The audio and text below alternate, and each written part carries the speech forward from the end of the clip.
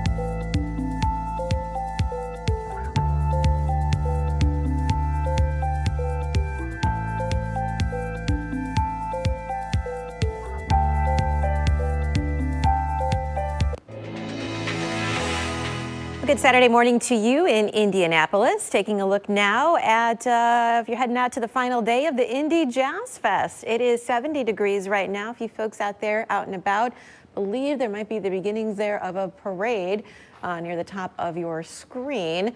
Temperatures, though, in the 80s throughout the event, so definitely a little bit above average to say the least. In fact, Indianapolis, could be up around 91 degrees today. So definitely well above average there across big sections of the Midwest, not just you in Indianapolis. But let's take a closer look here. 91 is today's forecast high.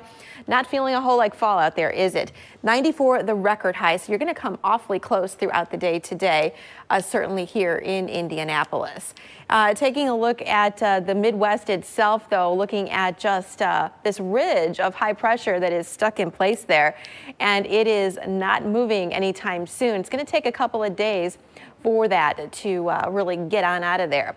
So summer versus fall for sure. Casper, Wyoming, looking at 46 degrees. That's a departure on the downside of 25 to 30 degrees. Madison, 91. You're 20 to 25 degrees on the flip side there. So there in the Midwest, you do have some pretty brutal winters in these parts. So maybe enjoy this little last hurrah while it lasts. And it probably will last for the next few days. Here's a look at tomorrow. Mid 80s from Minneapolis to Kansas City, 92 in St. Louis, 88 still in Chicago. So Chicago running on a hot streak for sure. You'll notice a little bit more of the green and yellow starting to work its way to the east on Monday. So starting to get a little bit more like it, but still staying awfully hot there until that front finally comes through and that ridge finally breaks down. Minneapolis for you, your average high, 69 degrees. Nowhere near that, right? 86 today, 88 tomorrow. Front comes through. Then it's a little more like fall. Maria? Julie, thank you. Time is running out for search and rescue efforts after Tuesday's 7.1 magnitude earthquake in Mexico. You are looking at a live picture right now of those efforts underway in Mexico City, and you can see the pile, the building there in the background, the workers on top of it. Just devastating and heartbreaking. But they are hoping for the best, as anyone who survived the earthquake could be fighting for their survival right now. At least 295 people have died from the quake.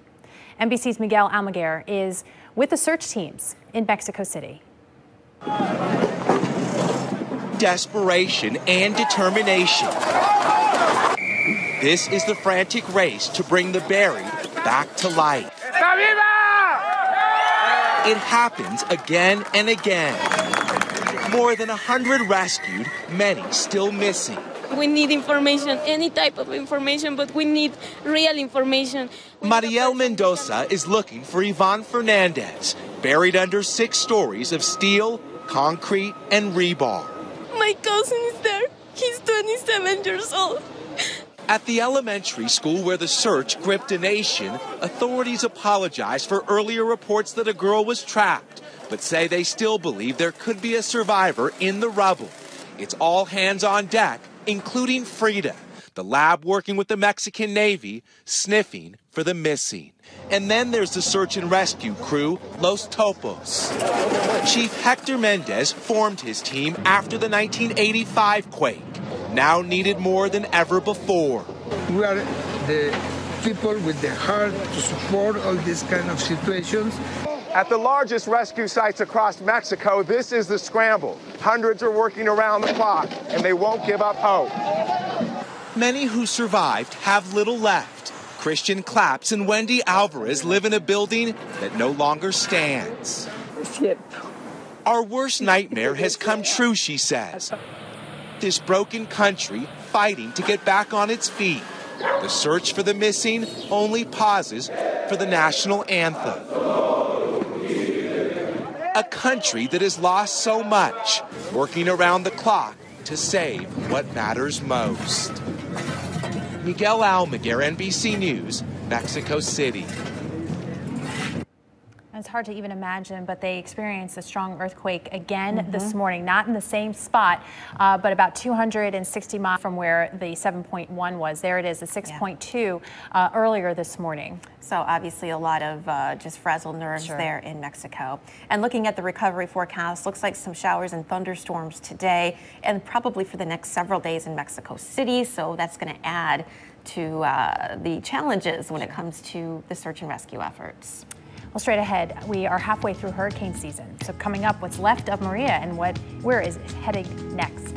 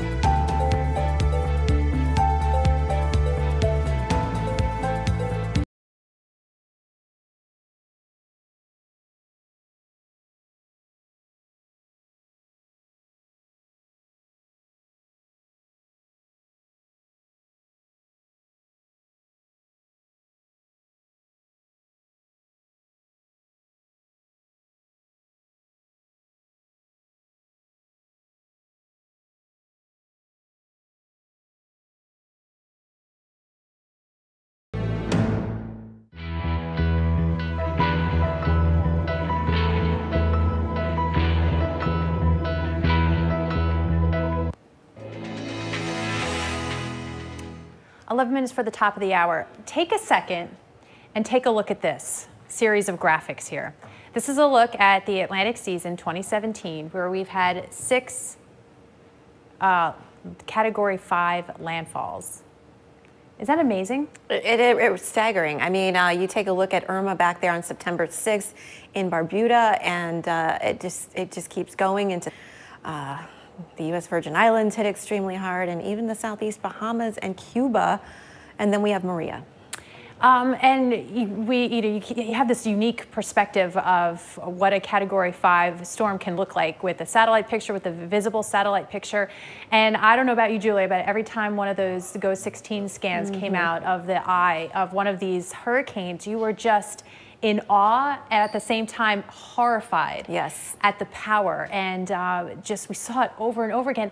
And that was within, what, 4 weeks' time between Harvey Think about that, and Maria. 4 weeks. That was it. And then, unfortunately, you see the before and after pictures now of what a Category 5 storm can do to some of those island nations, which it's just going to take years for many of them to recover. All right, so let's get you up to date on the current situation. We start with Maria. Hurricane, Category 3, as of the latest advisory. They've taken the winds down a notch to 115 mile/hour winds, but it's continuing on its northwest motion. Yes, it hasn't changed a whole lot. What has changed a little bit is we are starting to see maybe some of those impacts edging a little bit closer to the Carolinas by the time we get into midweek. Nonetheless, we're going to see some rough seas, but we are, not kind of letting all of our guards down quite yet. We never should, right? But, we've been sort of, looking at this and thinking, okay, good, this is going out to sea. But a couple of things have come to light, have changed a little bit, and that's the steering currents. What will be guiding this hurricane either closer to or away from the mainland? Well, we were kind of hoping that Jose maybe stay a little bit stronger. And if you imagine the flow this way, right, it would pull Maria a little bit better, but it's weaker. Unfortunately, it's weakened, and so that's really not going to be much of a factor in keeping Maria away from land. And then this high pressure is going to shift a little bit, so that kind of opens the door for Maria to perhaps get a little closer to the North Carolina coast. So what that's telling us, a couple of things haven't changed either. It's going to weaken, so that forecast part has changed. But for eastern North Carolina, the Outer Banks, time frame being between Tuesday and into Wednesday and Thursday, just make sure you are tuned in, because we could be looking at absolutely the waves and the rip currents, beach erosion, but maybe some very gusty winds and some rain and thunderstorms. Possibly even some tropical storm force winds. So of course we're going to stay on top of that for you here at the Weather Channel. Thanks so much for being with us.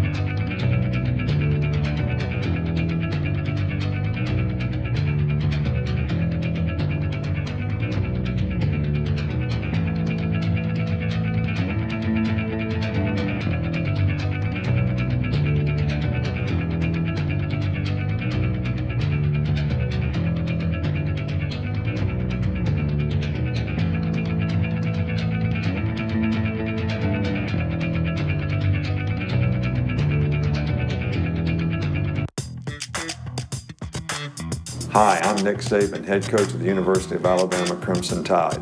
Now here's your game day forecast. All right, Nick, this one's for you. We've got our eye on college football across the country, but we're going to start with the Crimson Tide taking on the Commodores of Vanderbilt. Plenty of sunshine in Nashville. Kickoff at 2:30. It'll be a nice hot one out there for you for sure in Nashville. So we've got the high 80s there, but what about up here? We would expect some football weather, right? Not so much. Not so much. It's warm. It is very warm. You'll hit up to close to 90 degrees, if not get there today. The good news is kickoff is in the evening, right? Yeah, so 8 o'clock with the Spartans against the Fightin' Irish. Just be aware that during tailgating, you'll have some of that sunshine and heat. So just take it easy. That's right. Here's another area that we, we're kind of glad to see football return to Florida, right? It's been hit so hard this hurricane season. Here in Tallahassee today, we had the NC State Wolfpack and the Florida State Seminoles. Kickoff at noon, and we're looking at 83 degrees, so not too bad out there. Should be pretty nice. And it is officially fall, but don't forget the sunscreen. That sun angle's still pretty good. But let's talk some more football-like football weather. Yeah, here it this is what you kind of think of, right, when you turn the calendar in fall. Out of Boulder, Colorado today, the kickoff 8 p.m. with the Buffaloes against the Huskies. But it is going to be raw. You've got temps into the 50s. You've got a chance of rain the entire time. So really not terribly pleasant to be tailgating out there. Rain poncho city here, right? Yes. Let's take a look at this one. I think we've checked this one out we yet. haven't. Yeah. Clemson, and this isn't Clemson here. We've got Clemson and Boston College. Kickoff at 3:30. Nice and steamy for you as well. Mid-80s and plenty of humidity on tap. Oh, yeah, the Clemson Tigers, number 2 right now. My Penn State Nittany Lions at number 4. Just saying. All right, let's head to Stillwater. We've got the Cowboys, OSU against the TCU Horned Frogs. Here we've got blazing sunshine, temps up near 90 degrees. So these folks got it handled. They're tailgating in Oklahoma. They know all about the potential for some heat, but up near 90, that kickoff at 2:30 Central Time. But where it's really unusual is certainly in the Midwest. Yes. Even when you take a look at Ohio, Columbus, Ohio, we've got the Ohio State versus UNLV, and typically this time of year, we would be probably in the 60s, I would think, at this point. But at noon today, not so much. 83 degrees and sunny skies. Well, thank you for hanging out here. Hey, thanks for having me. We appreciate your time as well. Stick around. We've got one more thing, and SOS, How to Survive, up next.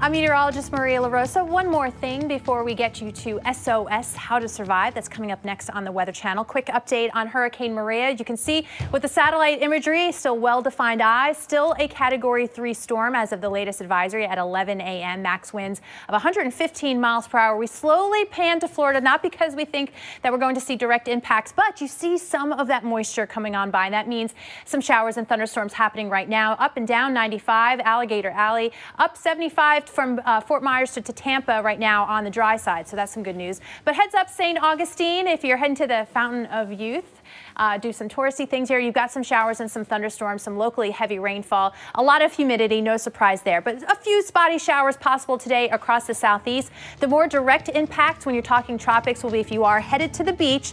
Very high risk of rip currents up and down from the mid-Atlantic to the Key. Katrina, Sandy, Ike, 3 of the most destructive hurricanes in recent history. It just looked like the ocean took over the neighborhood. They just grabbed stuff and ran. The water was above our chest and sometimes up to our neck. Few things are as frightening as a powerful hurricane slamming ashore at full force. So how do you stay alive if you're trapped in your own home by a massive storm and the water is rising? That's where I come in. I'm going to take you through some of the most gripping true life battles for survival. With my team of experts, we will show you how to make it out alive. I'm Creek Stewart, and I teach people how to survive as if my life depends on it.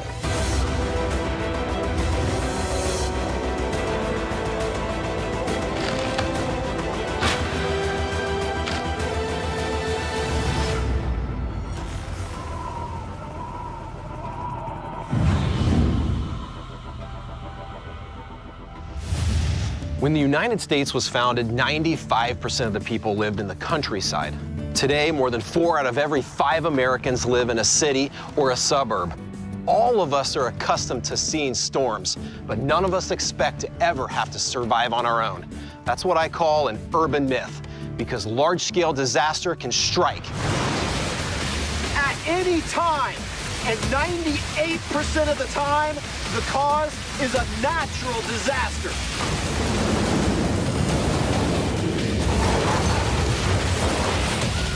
Hurricanes are one of the most devastating of those calamities. Just ask the people who have survived the severe winds and flooding that come with these major storms. I want to understand what they were going through, and so I've come to the Guardian Centers where search and rescue crews train for natural disasters that strike populated areas. The emphasis at the Guardian Center is on real-world scenarios. The training facilities include a flood basin that holds 500,000 gallons of water. It's the perfect laboratory to learn survival techniques that can save you during a deadly hurricane.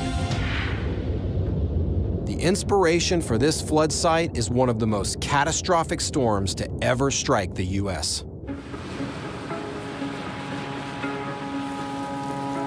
Late August 2005. Hurricane Katrina churns through the Gulf of Mexico, and coastal towns from Alabama to Louisiana brace for impact. This neighborhood in Gulfport, Mississippi lies directly in Katrina's path. For many of the locals here, like Cheryl York and her husband Jerry, hurricanes are simply an accepted fact of life. Is something that you had every summer, and sometimes they were bad and sometimes they were not so bad. It was just a part of our life. It really was not a big deal. But Katrina, which measures a stunning 400 miles across, seems different, conjuring up unpleasant memories of Camille in 1969, the strongest hurricane to ever hit the area. Camille was a horrible windstorm. It totally destroyed everything in its path. You combine an intense and large hurricane, and you have it come ashore in the shallow waters of the Gulf of Mexico, and you've got the recipe for an absolute disastrous storm surge scenario. Despite predictions of widespread flooding, thousands of residents along the Gulf Coast decide to hunker down and ride Katrina out. We have never evacuated. We've gone through every hurricane that's come through here since we've been married. On August 29, 2005, Katrina strikes Mississippi at Bay St. Louis, less than 20 miles west of the York home in Gulfport. As the water starts rising, Cheryl starts videotaping. This is the view from our front yard. It is just moments from coming into the house. I know it's a horrible thing to say, but there's something so majestic about the wind and the rain. So it was kind of fascinating to watch and get on camera. But during the hurricane, the water came in very slowly.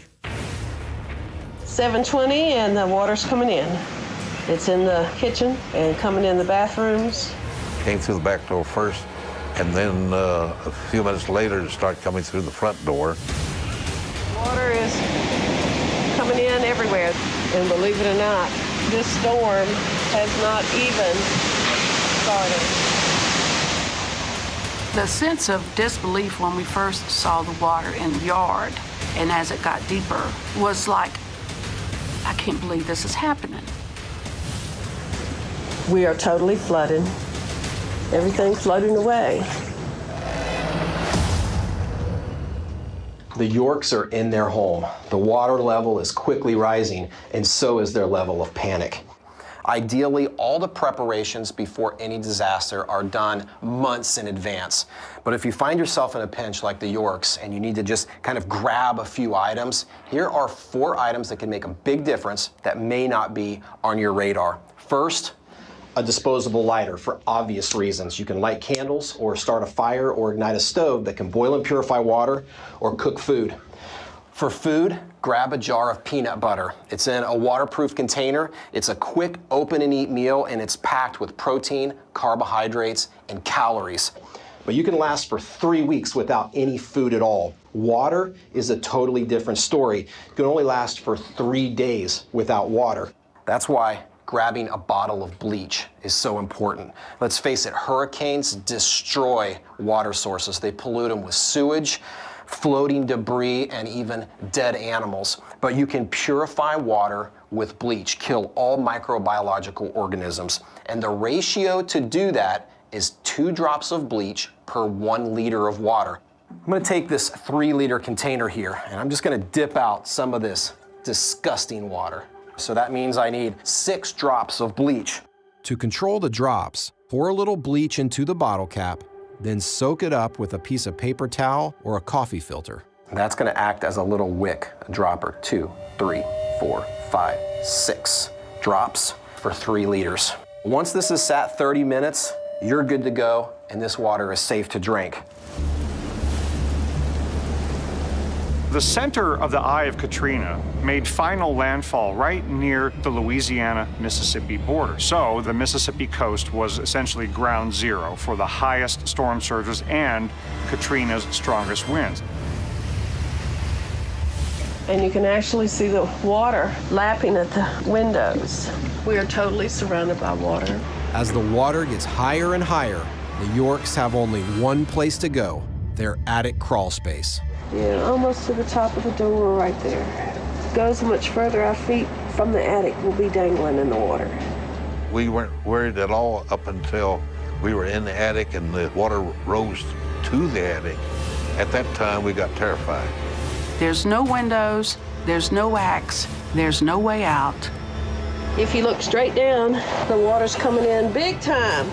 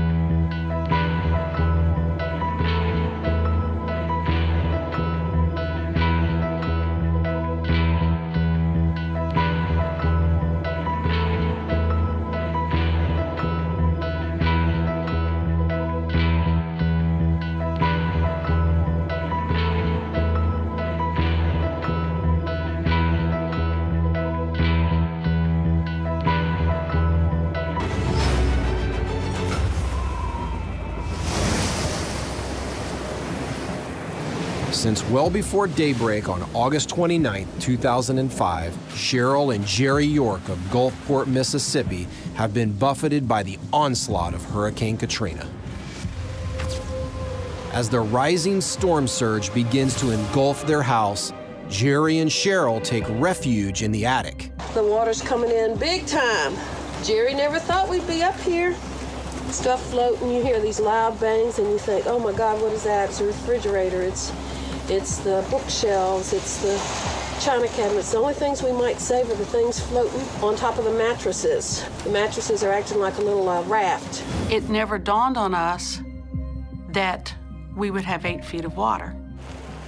We kept expecting the water to stop rising. My wife is a very religious woman, and when we got up there in the attic, well, she did some praying, and I helped her a little bit once in a while. The Yorks have made sure to take at least a few essentials with them to the crawl space. We brought with us cooler, our medicine.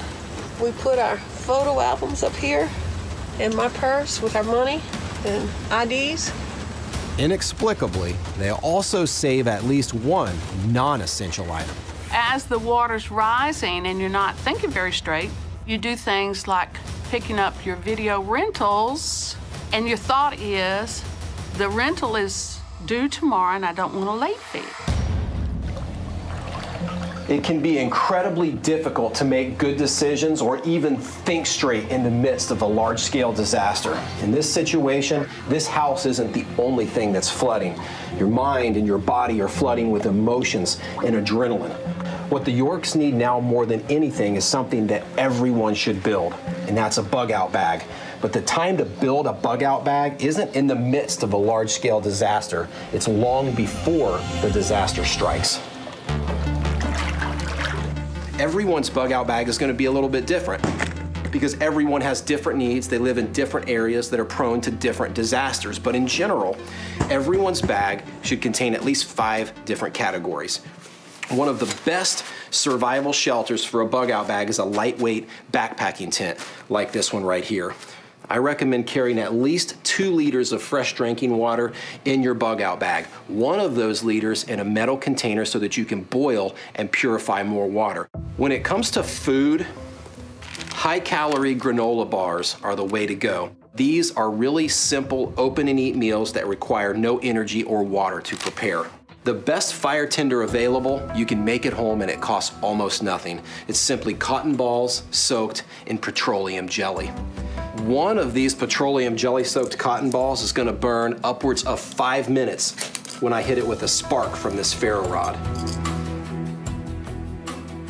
One of your most important survival hand tools is a good fixed blade knife. But there's also tools designed specifically for disaster scenarios like this HRT, the Handy Rescue Tool. It's got a chopping blade, a pry bar, a hammer, and even a notch for shutting off your gas when you evacuate. If I were in the position the Yorks were in, this tool would have been perfect. Only after the Yorks are in the crawl space do they realize that if the water gets much higher, they'll be trapped. See that little crook in that metal right there? When the water got up there, it was almost in the attic with us. So I panicked and felt like if the water was going to come up anymore, I needed to have a way to get out. He said, there's an air vent over on this end. That's when she got terrified and wanted me to knock out the vent in the attic. He shimmied over there on his belly, and he had a piece of lumber, and he hit it and hit it and hit it, and finally the vent popped out. But having the proper tool available would have given the Yorks a much better option. If you live in an area that's prone to flooding, it's a good idea to keep an axe or a handy rescue tool in your attic. You never know when you might have to chop your way out. One thing's for sure, if you're trapped in an attic and this water's rising, it's going to be a really good thing to see daylight.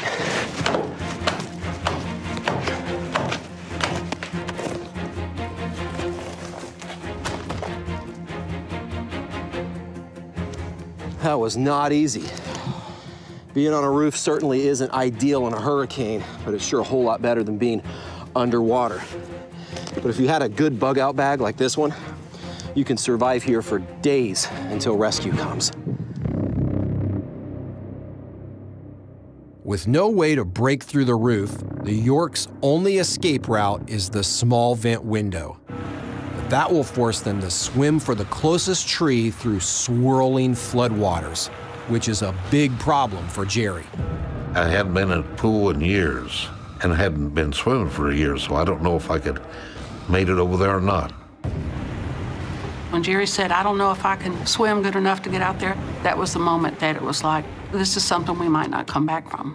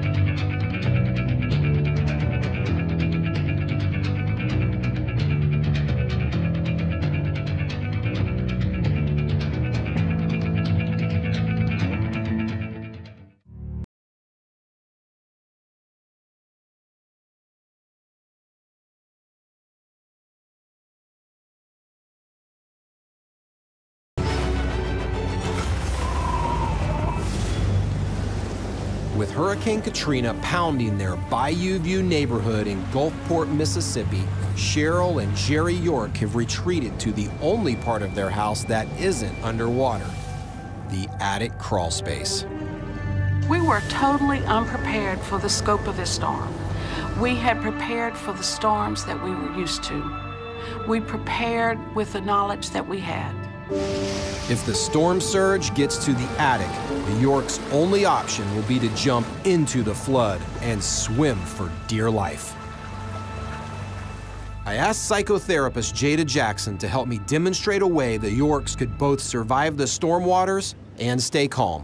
So Creek, they're in the attic and they're contemplating. They're debating whether or not they're going to jump. But the problem that we have here is Jerry is afraid to swim. He doesn't know if he can make it, so his anxiety is really high. But for the Yorks, their only option isn't just to jump into the water and start swimming. They actually have a cooler, and while this is really good for keeping food cold, it happens to be one of the best life preservers I can think of. I mean, a cooler this size, if you tape the lid shut, is almost impossible to sink, short of maybe blowing it up. This is a really huge resource for them, actually. Wow. The only problem with a cooler, especially for more than one person, is actually hanging on to it.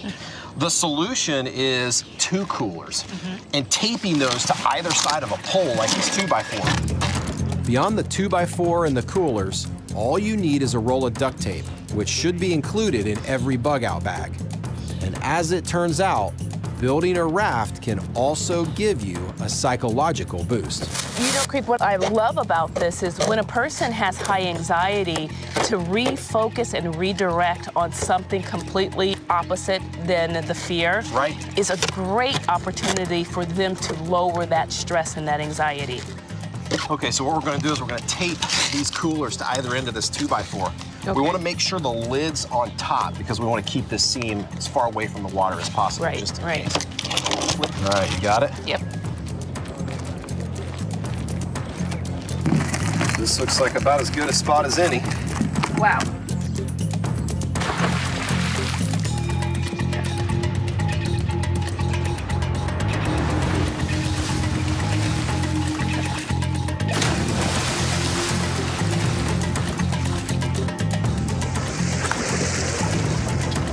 With a cooler life raft like this, the Yorks could survive a long time, even in turbulent water.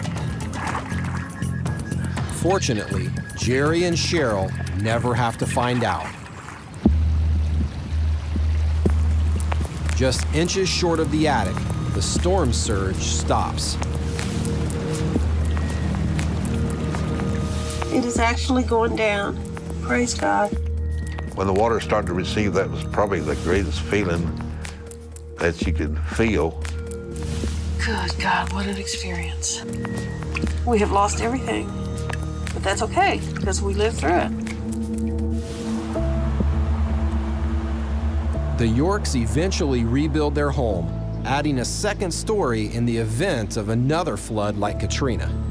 For them, Katrina unfolded in surreal slow motion as the storm surge gradually rose in and around their house. But other hurricanes present a frighteningly different scenario. The water comes at you so fast and so hard that you can't plan. You can only react. I knew I was swimming for my life, and I had never been in a situation where I had to fight that hard to save my life.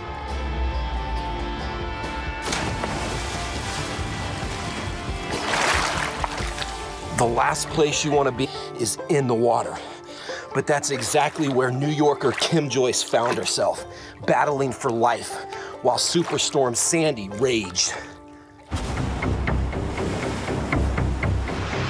When Sandy takes aim at the Northeast in October 2012, Kim Joyce feels certain that she'll be just fine. Through the years, her small beach house on Staten Island, New York has withstood plenty of big storms. From the Great Nor'easter of 1996 to Hurricane Irene in 2011. It was just like a special little place that never got touched through any of the storms. While other houses lost pools and cars, this house remained safe, so it was never an issue. When Sandy rolls around, however, Kim's confidence proves to be misplaced, especially when Sandy turns into a superstorm. From Superstorm Sandy, waves in New York Harbor got to 32 feet, 3 stories worth of moving, churning water. The day before didn't seem so severe, like it was during Irene. It wasn't raining, it didn't seem like anything was about to happen. Nevertheless, Kim and her boyfriend Billy board up the house and pack a few supplies just in case. Their planning includes Kim's pets. A former animal foster person, she owns 9 cats, all of them rescues. We had all the cat carriers together and we had some food and stuff. And then all of a sudden, a huge wave just crashed through my house.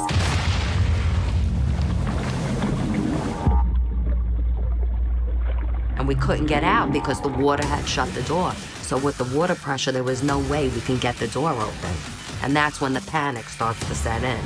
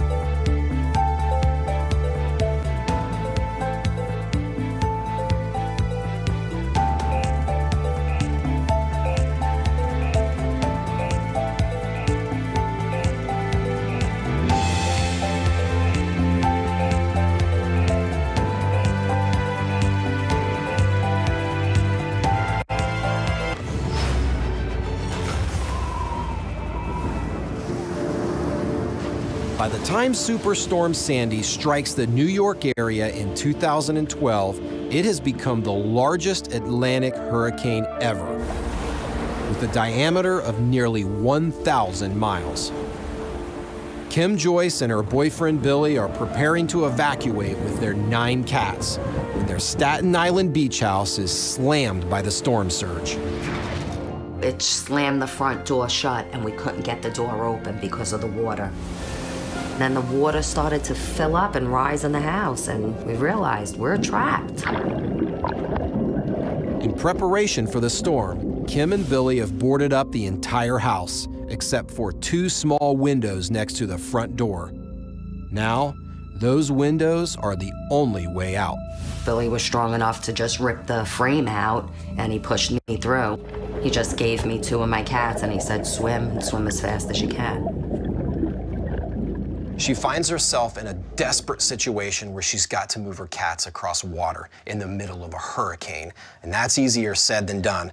The best and safest way to do this is to find a household container like this kitty litter pail that you can seal up tight that won't let water in, and it'll double as a flotation device. Now, Julius isn't gonna like being inside of this bucket, but it's a whole lot better than being underneath water. There we go. We're gonna put the lid on tight. Now that the lid is on, it's a race for time because there's a limited amount of air inside of this container. To make doubly sure that it doesn't leak, I'm gonna put a couple of strips of duct tape around the seal. All right, perfect.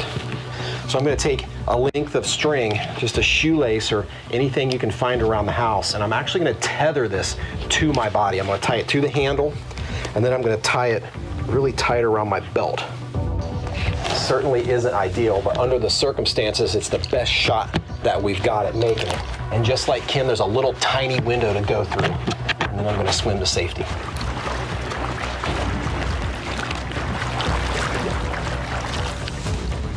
I could swim a long way like this. It's like a life preserver. But I can't forget, there's a cat in here, so I've gotta hurry up and get to shore.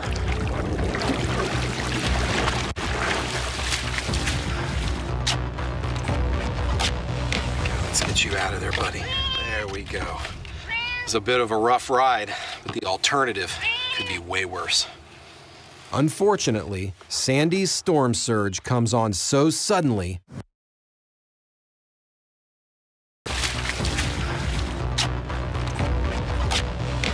Let's get you out of there, buddy.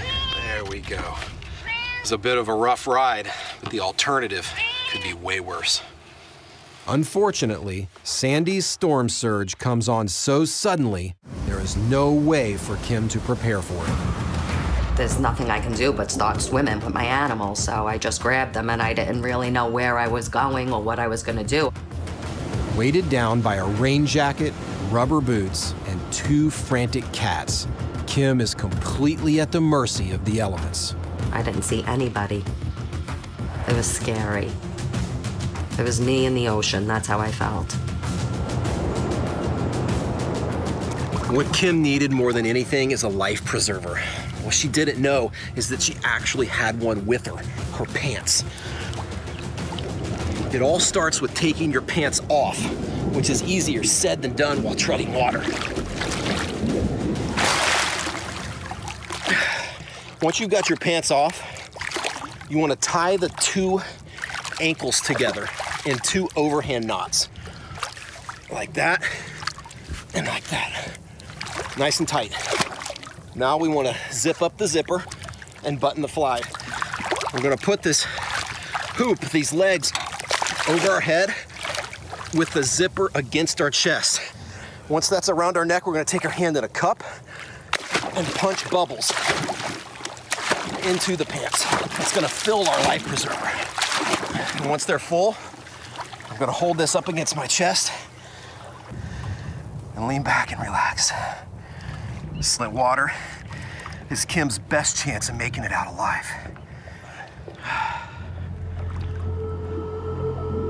Very soon, Kim is forced to make a heart-wrenching decision. The 2 cats, Dylan and Cleo, are even more panicked than she is. Trying to hold the 2 cats, my boots were filling up with water, and the water was over my head. And Dylan became frantic. He became afraid, and he started clawing and trying to get on my head. So it was terrifying to know that I had to let Dylan go in order to save my own life.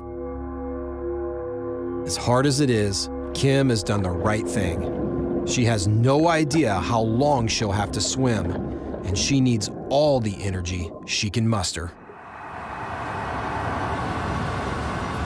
But the water was just so high and so fierce for me to try and keep my head above and swim with my cat Cleo that I just swam where it took me. And then I got hooked on something. And it turned out to be a cinder block fence where I was able to stop and catch a breath for a second.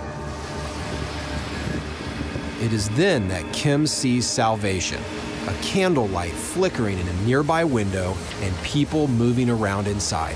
So I jumped in with Cleo and we swam through the house and we got to the stairs and there were people at the top of the stairs and they helped me up and they got me in the house and they kept me safe there. Several hours later, after the water recedes, a policeman drives Kim to her mother's house,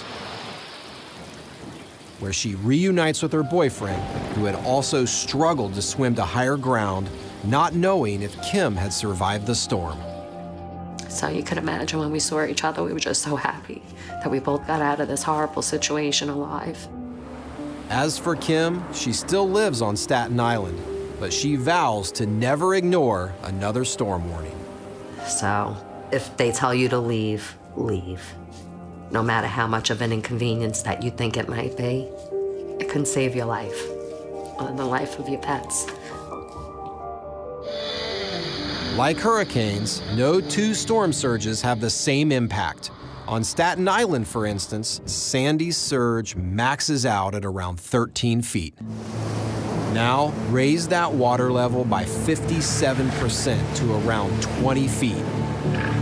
Then imagine you live in Crystal Beach on the Bolivar Peninsula in Texas with an average elevation of just 10 feet above sea level. That's the nightmare facing a bed and breakfast owner named Carol Hamady when Hurricane Ike roars through in 2008. I heard a big swish and the whole block was gone. Boats, campers, houses, gone.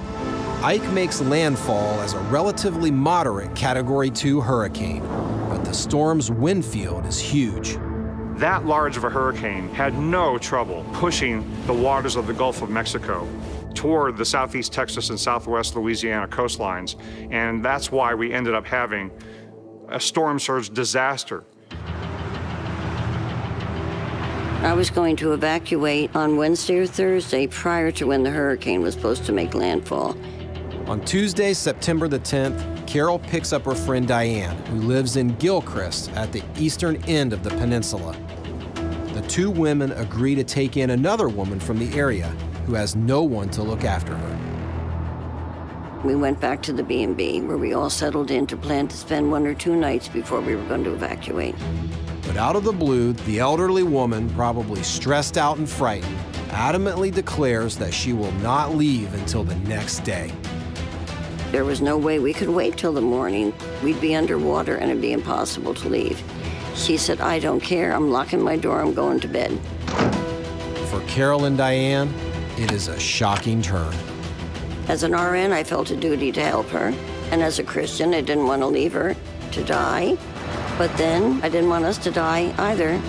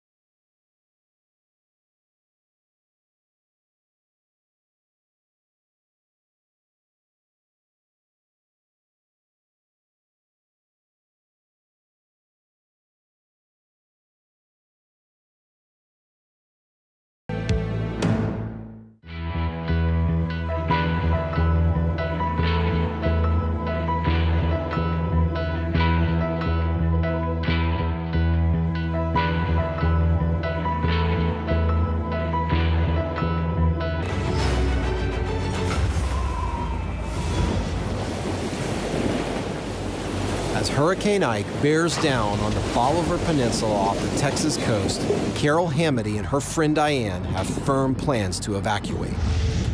Carol has also offered shelter in her bed and breakfast to an elderly woman with nowhere else to go. But just as Carol is loading the car, the woman suddenly refuses to leave. But I said to her, we were going to be trapped there if we didn't leave now. She said, I'm not leaving. I'm staying. We can leave early in the morning. I'm tired. I'm going to bed. Carol faces a terrible dilemma. Pretty soon, she's going to be in waters just like this because the waters are rising very quickly. The question is, should she stay or should she go? Right now, she's inside with a woman who's barricaded herself in the room, and if Carol leaves her here, the woman is for sure to face death. So what would you do? I could imagine that Carol feels a little bit like I feel right now because I've never been in waters like this. And the first thing that I feel is obviously fear. My anxiety rises. It's the fear of the unknown. It's not knowing what's under the water or what's going on around you, and it can be a frightening thing. So how do you make decisions in a situation like this? Personally, I always say, go with your core belief system. What is it around you internally that allows you to make decisions? For example, if you're a Christian, then what would be the Christian thing to do? But the reality is, whatever decision you make, you're going to have to live with that decision for the rest of your life. I just could not have lived with her death on me. It would have been too difficult. I thought about it a lot, and I really thought of it in about every way I could, and I discussed it with Diane, and we both decided we couldn't leave her there to die. She would have died, definitely. Carol and Diane decide they will leave early the next morning, just as the woman has demanded. None of them suspect that it is already too late.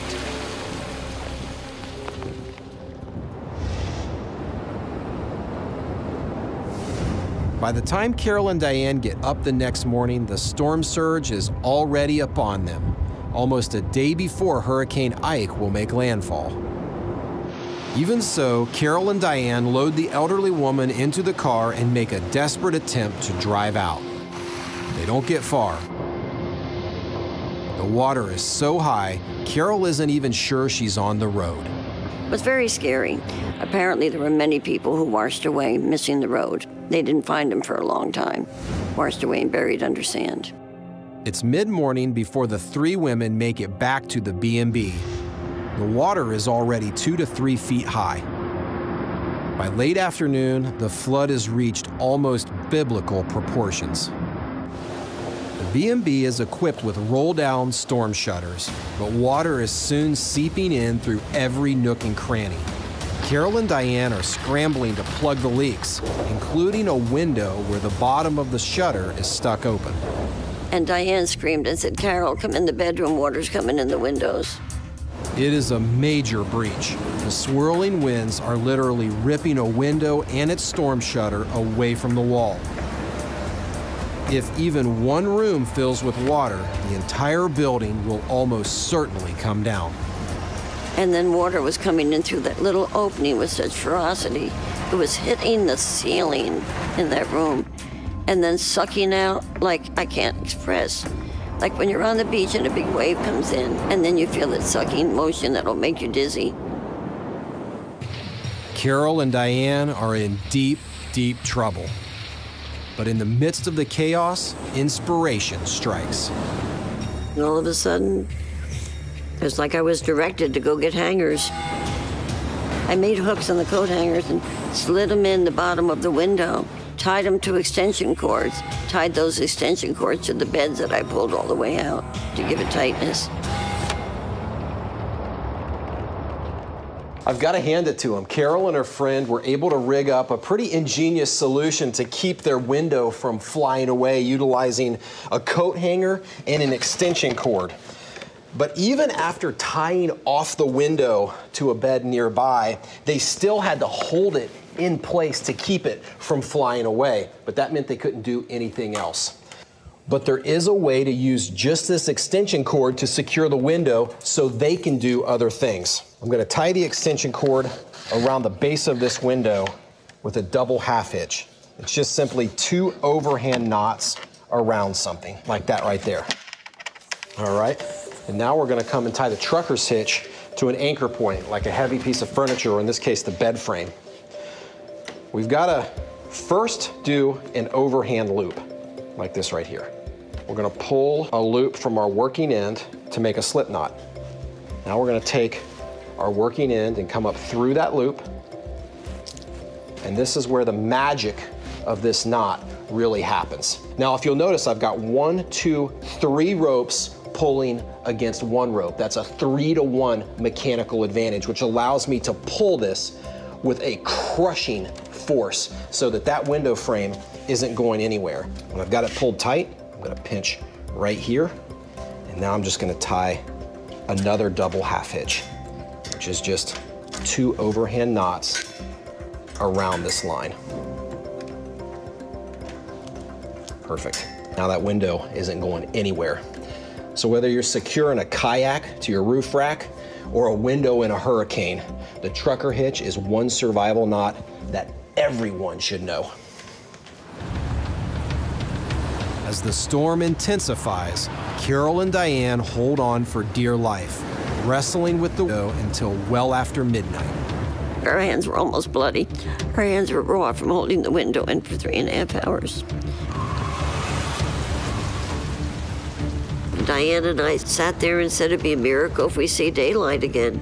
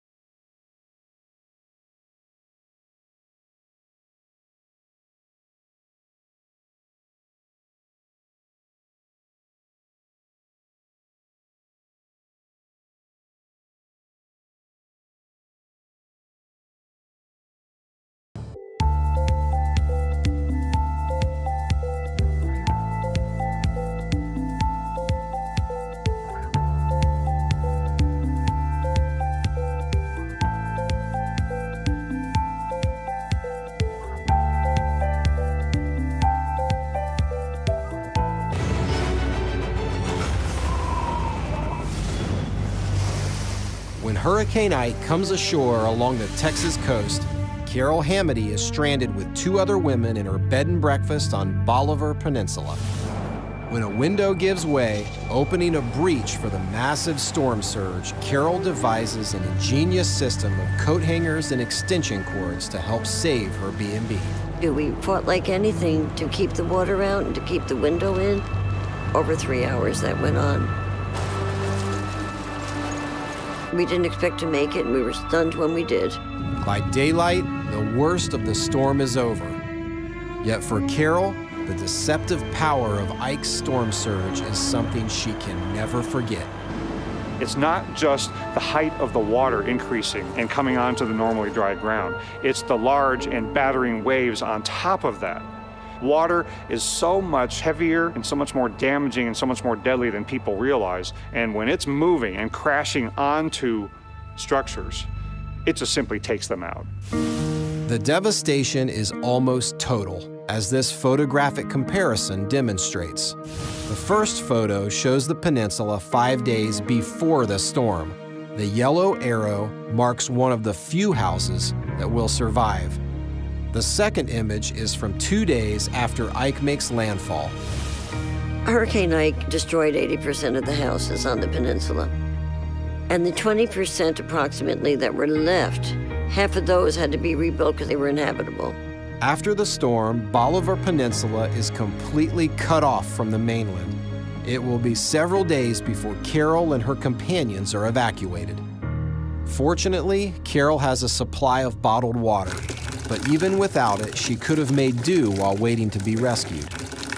Hurricanes are notoriously destructive, but ironically, they also give back. After every hurricane comes rain, and that rain could quite possibly be the only drinking water that's safe.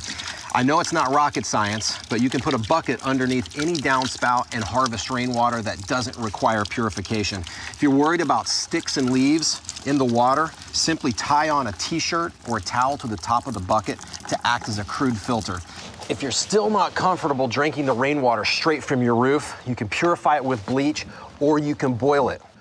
The problem with boiling is your kitchen stove probably isn't going to work in the midst of a large-scale disaster.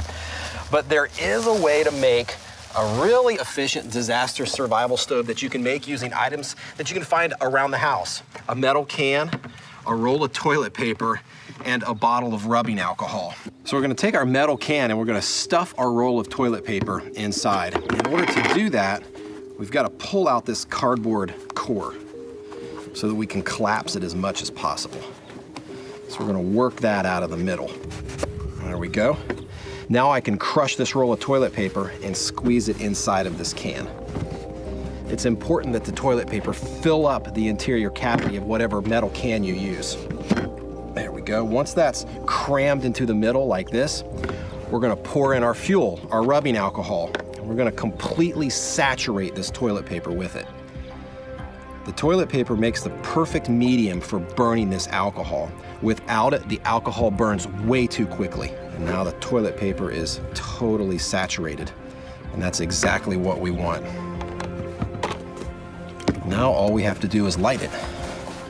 Just gonna use a disposable lighter. And there it goes. A little stove like this can easily burn up to 30 minutes, plenty of time to boil up gallons of water or cook a hot meal. Now you'll notice that the toilet paper really isn't burning inside of the can, and that's because the alcohol evaporates really quickly away from the paper, which cools down the surface and doesn't allow it to reach its ignition point. But our indicator for when we need more fuel is when that toilet paper starts burning, and when it does, we simply snuff out the flame and add in more rubbing alcohol. Within a few months, Carol's Bed and Breakfast is again open for business. And today, much of Bolivar Peninsula has been rebuilt. In fact, if you didn't know this place before, you might never realize how much Hurricane Ike changed both the peninsula and the people who live there. It just changed me to appreciate every day. When I wake up and I can see the sun and I see the water looking so beautiful, I'm just happy it's another day to be alive. When it comes to survival, there are two things that can make a big difference: preparation and luck. As for Carol Hamady, you might say that she made her own luck because of her determination and quick thinking. So whether you're trapped in your own home or lost in the wilderness, to do and how to do it can help you survive almost any scenario. 3 weeks after Hurricane Katrina inundates Louisiana and Mississippi, an even more powerful storm takes aim at Houston, Texas. You can see it was getting darker and it's coming in and the winds were getting stronger.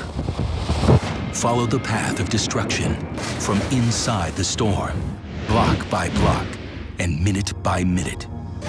From the chaos on the highway.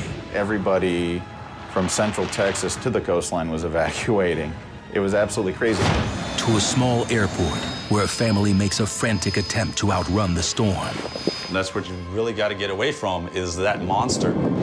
And an evacuated hotel where a group of storm chasers get more than they bargained for.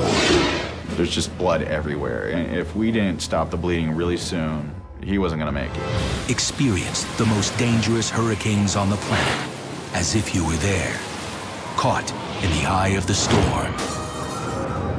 This is Hurricane 360. September 22nd, 2005, Norman, Oklahoma. Student meteorologist and storm chaser Simon Brewer is packing up video and monitoring equipment. He and his fellow University of Oklahoma storm chasers are getting ready for Hurricane Rita, a monster hurricane heading straight for the Gulf Coast. The environment in 2005 was very conducive for strong tropical cyclones, especially in the Gulf of Mexico. The sea surface temperatures were several degrees above normal. The storm chasers plan to drive 500 miles south, directly into the eye of the epic cyclone. But they'll have to avoid 3 million desperate people going in the opposite direction. Hundreds of thousands of cars snarl the freeways heading north from Houston, Texas. It's one of the biggest evacuations in U.S. history. Instead of just people from the coastline evacuating, everybody from central Texas to the coastline was evacuating. And it was absolutely crazy. The previous day, the National Hurricane Center in Miami designated Hurricane Rita a Category 5 storm at the top of the scale. With sustained winds of 180 miles per hour, meteorologists are predicting Rita to make landfall as a Category 4 storm in less than 48 hours. Hurricane Rita now has a 120-mile-per-hour sustained winds, and we could still see perhaps Category 4 and 5 effects as the storm makes landfall. Just 3 weeks earlier, Katrina devastated New Orleans and the Mississippi coast, killing more than 1,800 people and shocking a nation. Hurricane Rita was a stronger-looking tropical cyclone than Katrina. Houston is determined not to become another New Orleans. Eric and Shelley Breedlove are hurriedly loading hundreds of disposable diapers and coolers full of frozen breast milk into their cars. The Breedlove family includes a 20-month-old boy and identical 5-month-old quadruplet girls born 2 months premature. Eric and Shelley decide that riding out the storm at home is a risk they can't take. All 4 of them had to have heart surgery when they were 2 and 3 days old. 3 of them did have brain hemorrhages, compounded by the fact that they were so premature, that they were so early. Since birth, the 4 girls have had to wear apnea monitors, calibrated to set off an alarm should one of them stop breathing. But the monitor's rechargeable batteries can only last about 12 hours. We were very afraid to not have that safety net of knowing that our children were still going to be breathing. And you never know how long your power is going to be out if a hurricane hits you bad enough. It continues to move this way, and also huge waves and water level rise, a huge concern with this storm system. They were very much predicting that it was coming right on top of us. We left our house and our 2 vehicles, and my wife and the kids in the van, and then I drove my truck, and I had the dog in the bed of the truck. Their plan is to head for Tyler, Texas, 200 miles north to stay with relatives. But within minutes, the Breedloves are snared in the epic gridlock. Houston, some 400 miles away in the Gulf, Rita is taking dead aim, moving at a steady 9 miles per hour. 240 miles northeast of Houston, after getting an emergency deployment call from FEMA, paramedic Steve Edwards and his partner are rushing from Augusta, Georgia to Houston to assist in the evacuation. And when we got to a truck stop in Shreveport, the trucker asked us, "Where are you going?" And we told him, "We're heading down this interstate to Reliance Stadium in Houston." He said, "Oh, no, don't go that way. Go down this back highway because the other one's just clogged full." So we called the FEMA Command Center and asked them, "We to continue or what?" Getting to Houston could take days, so FEMA reassigns the men to a fire station in the town of Jasper, Texas.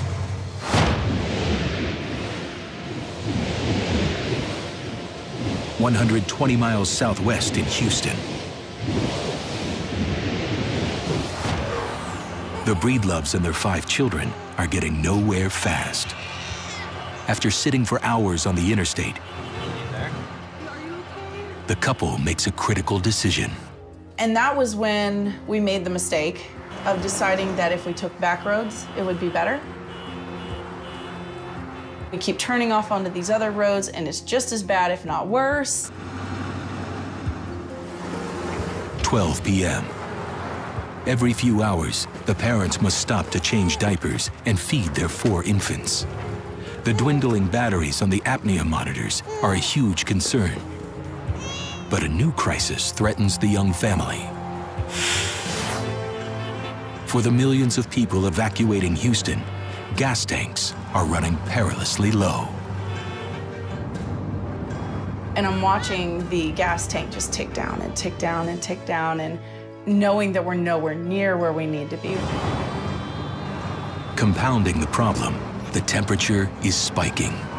On the interstates and back roads, cars are overheating. Despite her dwindling fuel supply, Shelley has to run the air conditioner to keep the children cool. It was over 100 degrees. It was very hot.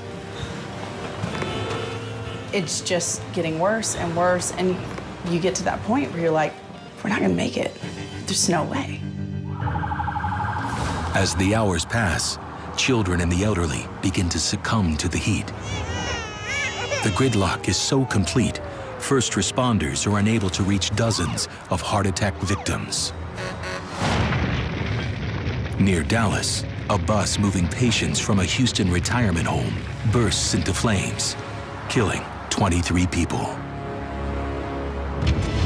6 p.m., Cleveland, Texas.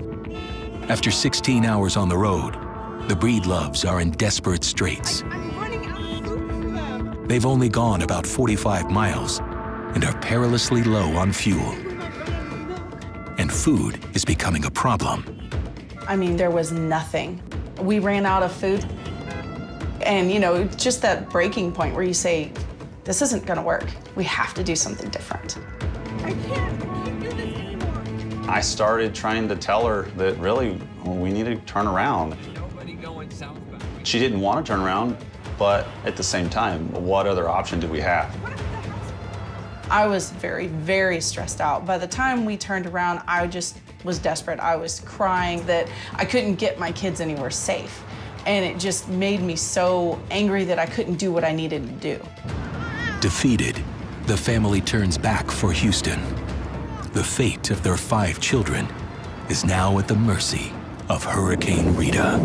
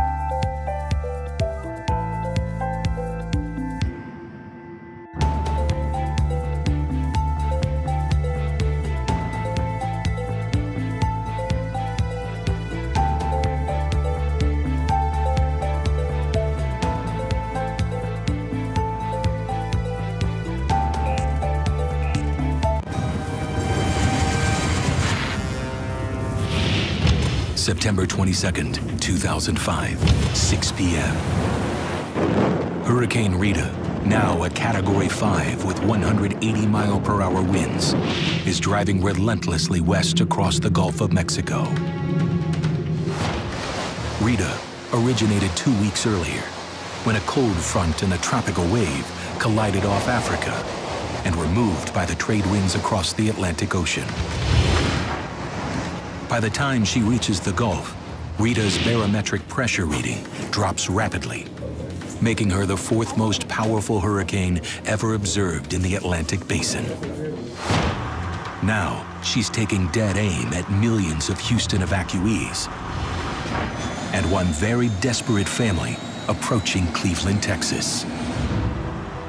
Eric and Shelley Breedlove have been stuck in the massive traffic jam for 16 hours.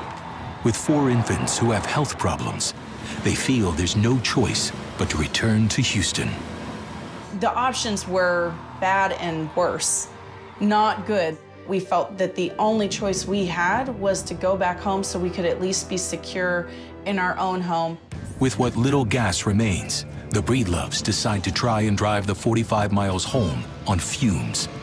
Fortunately, the evacuation traffic is all heading north, leaving the southbound lanes wide open. 8 p.m. As they near Houston, Eric places a call to his mother in Tulsa, Oklahoma. I called my mother and told her, yeah, this isn't working out. We got to go home. I don't know what we're going to do. She was really not happy with that idea, but I told her, there's no other option. You can't come out here. It's too dangerous. I told my husband, and I was crying, and if there's anything within my power, I was going to get them out of there. Cheryl's husband, Bill, is a professional pilot. He proposes a daring plan: rescue the family by flying into a Category 5 hurricane. Rita is due to hit Houston sometime the next day. And with the city evacuated, they'll have to find an airport that will allow them to land and refuel.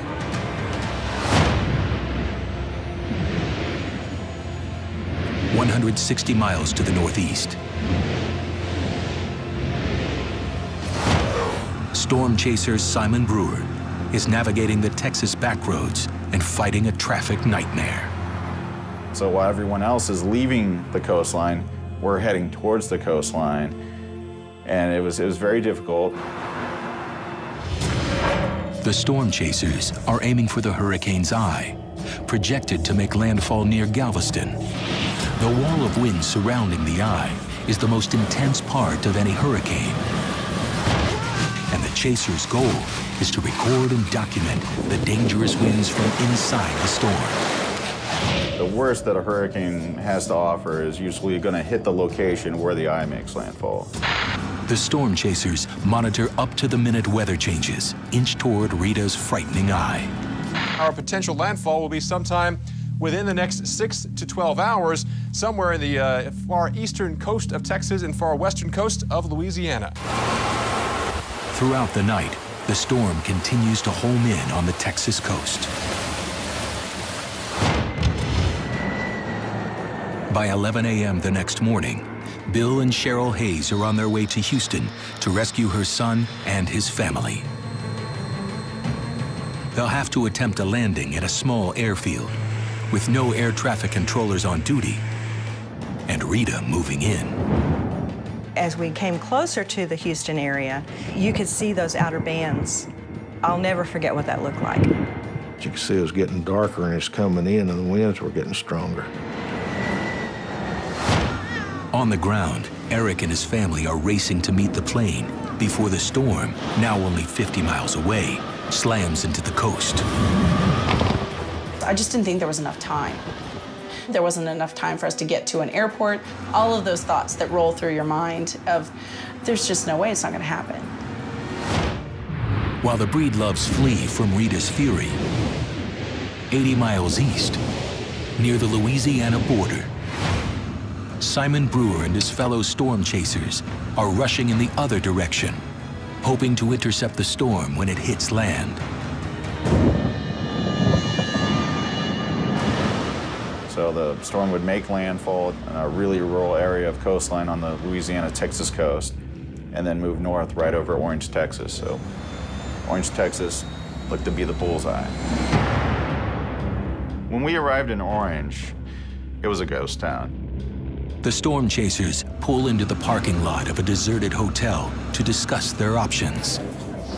So we were just looking at areas to possibly ride out the hurricane, and while we were there looking at data, the security guard for the hotel came over and was very interested in what we were doing. I could already tell he was a little worried and concerned being there by himself. He'd never ridden out a hurricane, and especially one this large. The security guard invites them all to shelter at the hotel, free of charge. The group can't believe their good luck and quickly unload gear and take over the lobby area. All the while, the storm is getting worse. The trees were really bending. Around this time, the security guard received a phone call from a friend telling him his mother was refusing to evacuate and refusing to leave her home. He kind of was having a panic attack. It was difficult to talk to him or make any sense with him, and he thought she was going to die and that we needed to save her. The security guard begs Simon and his friends to help him rescue his mother. Simon is forced to make a decision: remain at what appears to be a safe location and document the storm, or go with a complete stranger on what could be a possible suicide mission into a Category 5 hurricane.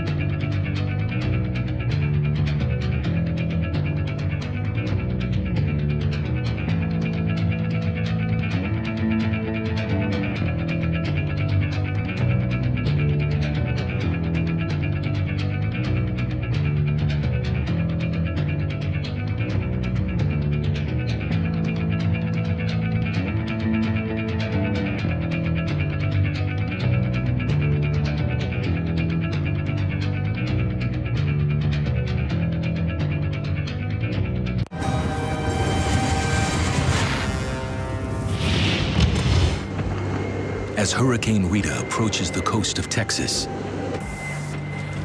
Bill Hayes is fighting to get his airplane on the ground in one piece. The wind itself was just really rocking and shaking the aircraft.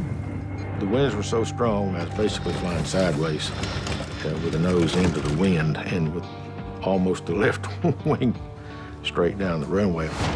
After enduring 40 sleepless hours evacuating their family, then returning to Houston, the Breedloves make it to the airport just as the plane comes in.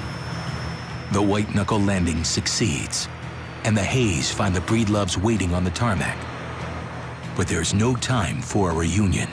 The mission was get the kids, get them in the airplane, and get out of here as quickly as we can. And I was literally praying that we would all be safe and it would all be taken care of. I just wanted to get on the plane as fast as possible because the wind was getting worse and worse and worse, and I was scared to death they were going to tell us, nope, no go, you can't go. The wind's too bad. The Breedloves race to squeeze their 5 children, critical supplies, and the family dog into the small-sized cabin. Just looking at my daughters and just praying like, okay, let's just get off the ground, let's get out of here. The wind was really kicking the plane around. Let's go! Bill Hayes fights to get airborne as the mounting hurricane winds hammer the aircraft. I was trying to hurry up and get out of there before this large band got in there with the rain in it. As the aircraft clears Houston airspace, the family gets a glimpse of the storm that's pursuing them. It really hits you when you see it in person. And it's just this massive swirl of cloud. It does sink in, and that's what you really got to get away from, is that monster that's floating in from the ocean. Back on the ground, 85 miles east of Houston, Hurricane Rita slams into the U.S. coast at the Texas-Louisiana border. When Rita comes ashore, it is a Category 3 hurricane with peak wind gusts at over 120 miles per hour. As a hurricane travels over land, usually the ocean's warm evaporating water can no longer feed the cyclone, and the eye closes in upon itself, causing the storm to weaken. But the winds are still devastating as they push farther inland. 140 miles north, near the Angelina National Forest. Paramedic Steve Edwards and his partner are fighting to keep their ambulance on the road. The men were deployed by FEMA to Houston to assist with evacuations. But Rita has changed direction, and the route puts them squarely in the path of the hurricane. The wind is blowing so hard. It's taking that ambulance, which is probably 12 or 15,000 pounds, and it's moving it back and forth on the road like a matchbox car. Steve contacts the Jasper Fire Station to report their predicament. We ask them, it's getting pretty bad out here. Do you want us to continue? I mean, take up shelter here or what? And they said, no, we need you back here, because you're all we've got. So we continued on. 8 p.m., 100 miles south in Orange, Texas. The storm chasers' cameras capture the storm as it begins to roll in. Are we gonna get struck by lightning in a hurricane? Whoa! Meanwhile, Simon Brewer is on a desperate mission. Calm down, calm down, calm down. He and another chaser have agreed to help the security guard locate his mother. Despite winds that are now over 50 miles per hour, the 3 men drive 5 miles across town to check on her. The power grid is down, and the streets are pitch black. We were taking a big risk leaving the hotel at this point in the storm. So going into town was definitely making me nervous. Driving by large trees under many power lines, I could see any of those going down. They were shaking, trees were bending. We might not be able to get back.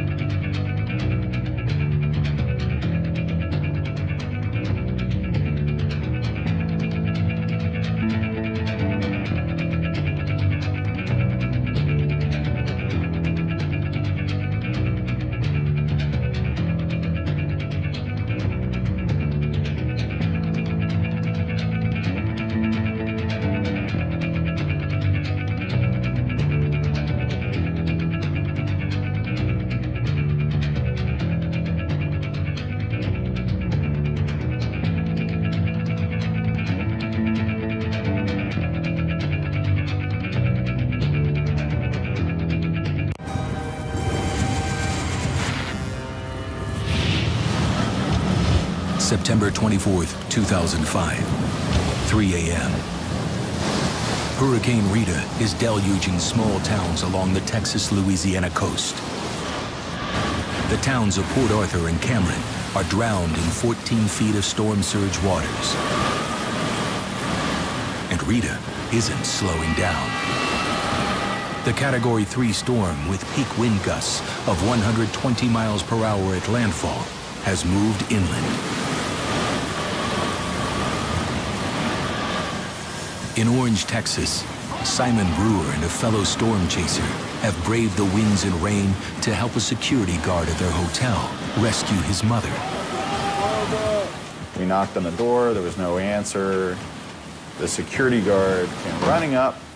He just slammed right into the door as if he was gonna knock it down. Crying mama the whole time. Just kept crying mama. The men notice that flying debris has broken out the front window of the house. And before anyone can stop him, the guard lunges for the opening. He saw the window and just lost it. And he put his hands down on the window, got severe cuts on his hands and his wrists. It's clear that his mother is not in the house, but the security guard doesn't want to leave. The hurricane was getting closer. The other chaser with me really wanted me to go. Let's just get out of here. This situation's really bad. The chasers are finally able to coax the distraught man back into the vehicle. But it appears he may have severed an artery in his hand. And the truck light was on, and I could now see that there's just blood everywhere.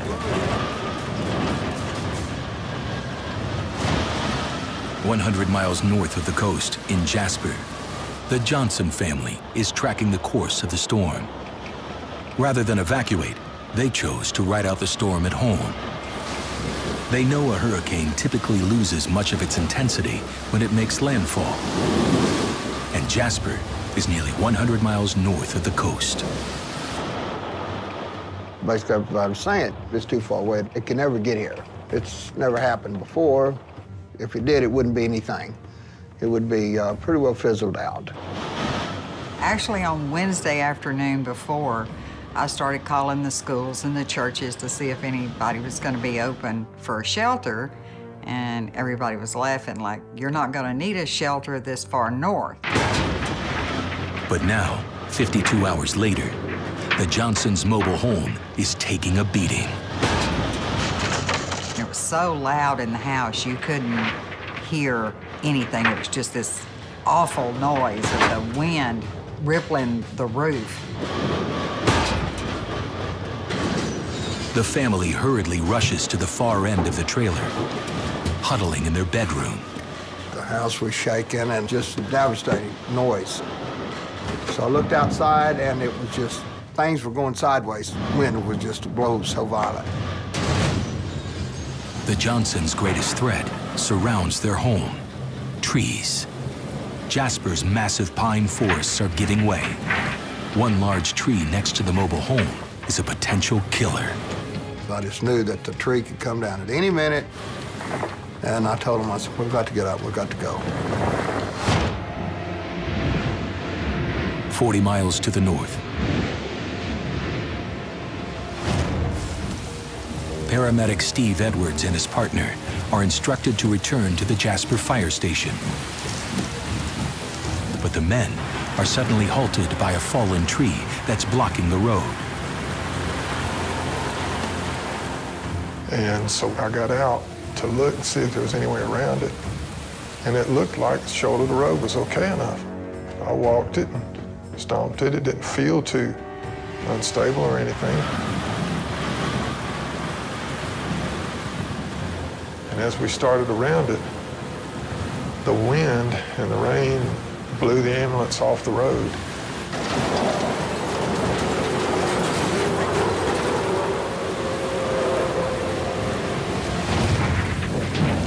Back at the Johnson home, a massive tree just steps from the mobile home is groaning and bending dangerously close. And it was just ready to give it up and go. I was more scared of trees blowing down on the home rather than, you know, the home just blowing away. We've got to get in an area that's safe. If trees blow down, it's gonna crush us. I told my husband, you know, we'll wait until daylight. I just didn't want to go outside until we could see what we were getting ourselves into. I said, hey, we gotta go. We'll get scared later. Let's go. Let's do it now. Do it. We've got to go. We are unsafe sitting here. The plan is to get to the family car and then find shelter. But it means braving the hurricane winds. Things were blowing sideways. You had to lean into it. You weren't able to stand up straight. I mean, it was blowing that bad. I went first, and the two kids was behind me, and then my husband, and I heard somebody say, duck, and I moved as the limb goes flying past my head. But reaching the car is only half the battle. They have to find safer shelter. One of the neighbors, whose house is 1 block away, has a dugout carport that might provide shelter. And then we got down there. The trees were down on the driveway. We couldn't get to the house. So now here we are. We got to make another decision now. These trees are trying to blow down on us, and we've got to get to that house. 140 miles south, near the coast in Orange, Texas. Storm chaser Simon Brewer makes it back to the hotel after surviving a harrowing drive. The chasers quickly give emergency first aid to the bleeding security guard. But Rita's winds are now howling, and the group braces to document the arrival of the eye wall. The pressure drops very rapidly in the eye wall until you get to the eye where the pressure is the lowest. The eye wall started hitting us around 3 a.m. and the winds became very intense. The eye wall is the vertical wall of clouds surrounding the hurricane's eye. The air in the eye wall is rising faster than any other part of the hurricane. It's also the gathering point for moisture from the warm ocean, meaning wind and rain are at peak intensity. So we're getting hit by winds that are somewhere between 100 to 130 miles an hour. Buildings in the area were getting destroyed. There's one point where we just heard this loud noise, and a large section of the roof of the hotel was ripped off, thrown over our heads. Even as Rita's terrifying winds rip into the hotel, the storm chasers witness a rare phenomenon. What was really surprising was we started getting lightning, and a lot of lightning. There's not a lot of ice crystals in a hurricane, and ice crystals create the friction that create the charge that create lightning. So if we don't have ice crystals, it's very difficult to create lightning. But in very intense hurricanes, enough friction can happen just between the water droplets and maybe even debris in the hurricane. I mean, this was really something that was scientifically exciting. The storm chasers document the awesome display of wind, water, and lightning. They have a front row seat to the storm of a lifetime, if the storm doesn't kill them first.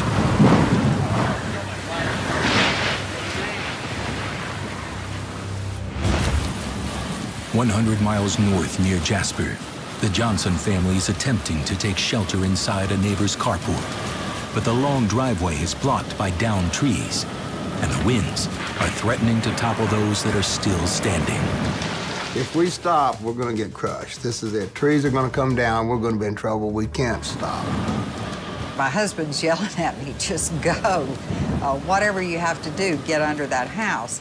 Well, I got around the first tree, and I get back up in the driveway, and there's a tree that's fallen across the driveway. There's just enough room left for us to get under the tree and under the house.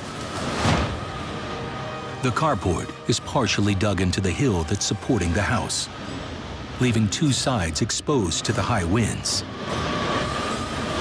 The feeling of safety doesn't last long, as a new terror adds its voice to Rita's roaring winds. A powerful vortex is tearing a path through the forest. What began as a hurricane is now a terrifying swarm of tornadoes.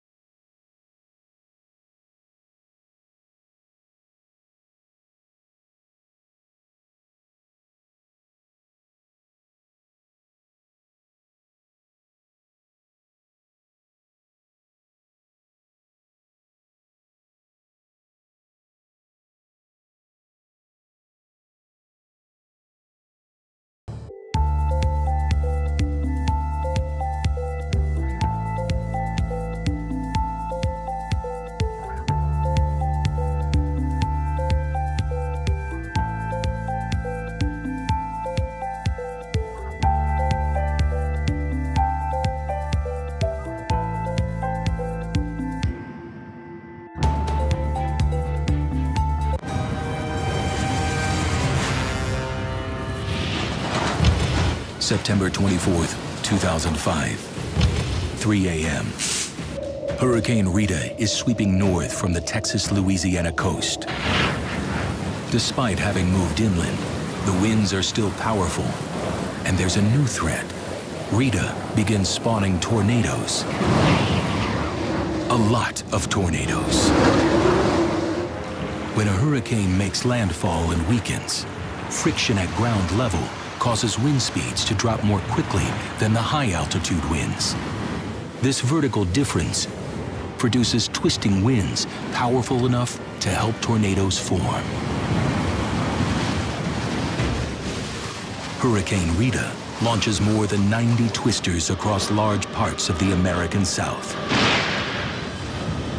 In terms of tornadoes, Gulf Coast hurricanes like Rita can be more dangerous than those hitting the Atlantic seaboard. Gulf hurricanes often approach land head-on, maximizing the amount of air circulating over land. Many Atlantic hurricanes sideswipe the coast, lessening the chances of tornado development.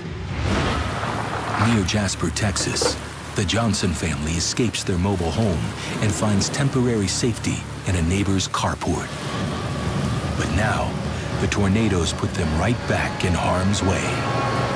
Whenever the tornadoes were touching down, it was just a totally different wind, a lot scarier sounding than just that howling wind from the hurricane itself. Trees are just being ripped up out of the ground. There was multiple very high rumbling, roaring like freight trains going through. The family moves to the far wall of the carport, praying it's solid enough to protect them. 80 miles away in Orange, Texas, a calm takes hold as Rita's eye envelops the damaged hotel. Simon Brewer is trying to keep the hotel's security guard from losing too much blood. It was almost as if someone had just taken a huge knife and just cut the length of his hand. It was such a bad wound. We really thought that at this point, if we didn't stop the bleeding really soon, he wasn't gonna make it. 140 miles north in the Angelina National Forest, paramedic Steve Edwards and his partner are trapped in their ambulance after being blown off the road and down a steep ravine. The noise and the wind, it was howling so bad. It was taking that ambulance and rocking it side to side like it was nothing. I was able to get one call out to the command center in Jasper, and I told them what had happened. And they said, "There's nothing we can do. You're on your own." And then the wind took down the cell phone towers because the phone went out, and that was it. Far from help, the rescuers are now the victims. Their only option is to stay put and pray a tree doesn't crush them. We figured the best thing was to put as much distance between our bodies and the roof of the ambulance itself in case a tree did fall on it. So we lay down, we said a prayer, and we waited. And all night long, all we hear is sound, snap, crash, trees splintering and falling all around us all night long. And we're just wondering, okay, is the next one gonna be on top of us? 5 a.m., hours later, as Rita's winds begin to diminish, a new sound catches their attention. We had left the engine running, and we heard the sound of the exhaust change. It changed from a normal running exhaust to something sounding like a kid blowing through a straw in a glass of liquid. It was gurgling and bubbling. And so I raised up and looked out the back doors. And all I saw was water. And the water was rising fast around us. And I realized, too, we can't stay here. To follow all of your favorite shows on the Weather Channel, go to facebook.com/Weather Channel Originals.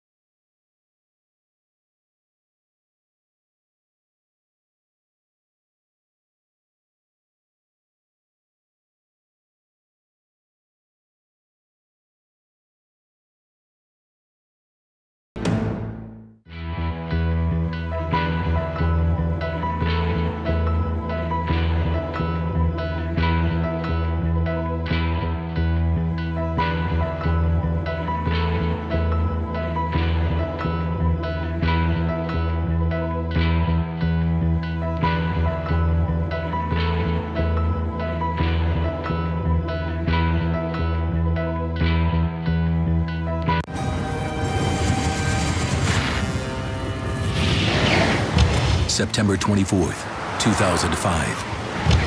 5 a.m. Hurricane Rita finally begins to lose steam. Steve Edwards and his fellow paramedic have taken shelter in their ambulance in the Angelina National Forest.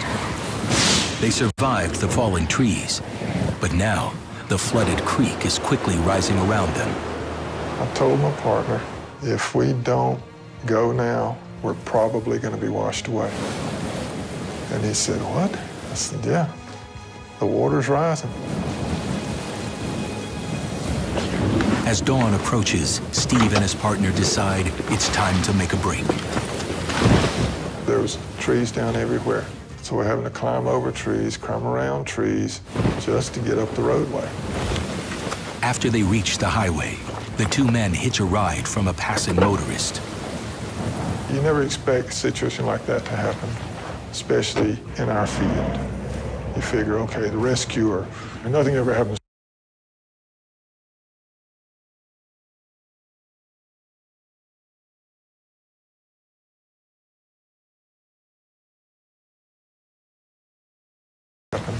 Especially in our field. You figure, okay, the rescuer, and nothing ever happens. As difficult as it is, you have to leave what just happened and go back to doing what you know to do, taking care of whoever you're sent to take care of. 110 miles away in Orange, Texas, after Rita finally moves past the hotel, Simon Brewer and the storm chasers rush the wounded security guard to a hospital. He was very happy and very thankful that we were there with him for the storm and that we were there to take care of him and help him out. I can't even imagine what would have happened if we weren't there. I would say there's a high percentage that he wouldn't be alive today. Back in Jasper, Texas, emergency personnel are dealing with the aftermath of Rita's fury. Massive damage, multiple medical emergencies, power outages, and countless thousands of trees down. After escaping their mobile home and sheltering inside a neighbor's carport, the Johnsons now face days of 100-degree weather and a critical lack of supplies. With no power, food begins to spoil. I wasn't prepared for 3 weeks without power, so we didn't have nearly enough food to tide us over for 3 weeks. With FEMA distributing food and water, the town survives. But it will never be the same. It took me a couple of days before I really got out and walked around on it because we were too busy trying to survive here. And you walk up to a tree, then you realize what size of the tree and what it took to blow something like that down, to uproot it and blow it down. Then you really realize what power is. It's devastating. Rita's damages will ultimately top $12 billion, classifying it in the top 10 most expensive hurricanes in U.S. history. One measure of Rita's strength is the hurricane's extremely low pressure. Low pressure often accompanies more intense winds. And inside the eye of the storm, we measured a low pressure, a minimum barometric pressure of 939 millibars, which is very low. Being a scientist, that's what really gets us going. That was the reason why we came down to chase Hurricane Rita, was to measure that pressure. Despite Rita's devastation, the loss of life is far lower than Hurricane Katrina's death toll. Of Rita's 120 fatalities, all but 7 died during the mass evacuation. Ironically, because Rita veered north and missed Houston, the mass evacuation of millions ultimately turned out to be unnecessary. But there was no way to know that at the time the evacuation was ordered. There's a lot of people that stayed here like us. If that same scenario came up again, no, I would be leaving, no doubt. We didn't want to go if it wasn't necessary, but we didn't want to stay if it was risky. It was just one of those situations where there was no good option other than to try and leave. After surviving their harrowing evacuation with a young son and premature quadruplets, the Breedloves returned to Houston and together overcome all of their children's medical challenges. I stop several times a day and thank God for what I have. They're all doing great. Back then, they were something that I wasn't sure I was going to get to hold on to from day to day. And to think back on those moments where you think it might all get ripped away from you, and then it just makes you value this that much more. Hurricane Rita becomes known as the forgotten storm, overshadowed by the disastrous tragedy of Katrina. But for those who escaped death and rebuilt, and those that helped to save other lives, Rita is a storm that can never be forgotten. That was a tough moment, but we survived. And I hope that in some way we're a little bit better for it. Hurricanes are a fact of life in coastal. Hurricane Irene wreaks havoc miles inland, turning small creeks into raging rivers and catching thousands of residents off guard. Flash flooding is going to be a major problem for a big area.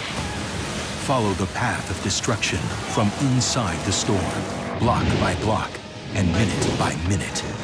On a washed-out highway, a state trooper risks it all to save a man clinging to a tree. I didn't know what I was going to do, but I had to do something. In a town overrun by a rain-swollen creek, two brothers brave dangerous waters to rescue their parents. That was the hardest steps I've ever taken in my life. And in a flooded forest, firefighters race to rescue a group of teenagers after they've been thrown into churning waters. We don't have our life jackets. This isn't a joke anymore. Experience the most dangerous hurricanes on the planet, as if you were there, caught in the eye of the storm. This is Hurricane 360. August 27th, 2011, 5 p.m. Piles Grove, New Jersey, a small town 54 miles northwest of Atlantic City. Towns this far inland are not accustomed to dealing with the full effects of hurricanes, but forecasters warn that an approaching storm could be a monster. State Trooper Daniel Cunning is called in for duty. We knew a storm was coming, that was going to be a pretty much a direct hit on New Jersey. We're not really used to that kind of weather, so we were all watching the forecast throughout the week as it approached. Cunning's wife, Abigail, asks him to help prepare the house for the storm. Instead, he felt the need to leave to go and obtain this rope. Cunning leaves early to retrieve a rope he had left at his mother's house. I knew there was potential for an issue that involved water, and I wanted to be prepared for it. I figured they would have enough rescue equipment at work that he wouldn't need to have his own things with him, but he felt differently, and as it turned out, he was right. 1 week earlier, August 20th, 2011, a storm system gathers strength in the Atlantic Ocean. The National Hurricane Center names it Irene. Let's talk now about Hurricane Irene, of course, in the Caribbean. And we think the storm has a lot of potential to get stronger. This could be devastating. In the 3 weeks before Irene hits, rainstorms have saturated the soil in New Jersey with more than 16 inches of rain, leaving no room for the water to be absorbed and drain away naturally. Hurricane Irene makes landfall on August 27th. In the next 2 days, the storm will dump an additional 10 inches of rain over parts of New Jersey, turning rivers and creeks into raging torrents.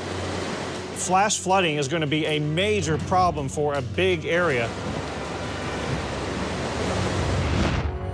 1:30 a.m., just outside Piles Grove. A roadside stream has become a raging river, flooding part of Route 40 and the surrounding woods with rushing water. Emergency personnel are searching the water for a car in response to a frantic 911 call. We received a 911 call. There was a stranded motorist. She had stated that she had been swept off the road, that her vehicle was filling with water, and that currently the water was up to her chin. And at that point, the phone call was cut off. The troopers can find no sign of the woman who called 911. I waded into the water as far as I could. And at that point, it was pretty clear that I wasn't going to make it much further. This river that was flowing through here was a couple hundred yards wide, and it was really deep, and I had no idea where to even begin looking for this poor girl. 700 yards away, 68-year-old James Troy drives along Route 40, unaware of the danger ahead. Well, I knew there was a relatively small hurricane, minimum, coming up the coast. So I figured I'll take Route 40. Chances are it won't be flooded as bad. I come around a curve, and four of the big looking right at me. Blinded by the lights, Troy drives headlong into the flooded creek. Next thing I know, it's coming up over my hood. My truck floats off the road, does a 180, and is swept into the tree line, about 20 yards off the road, and sinks. My side going down, the passenger side up, water starts pouring in. I hit the electric switch, which to this day, I don't know how it worked, but the passenger side window came about 2/3 of the way down, water came in, and I went out of there like a rocket.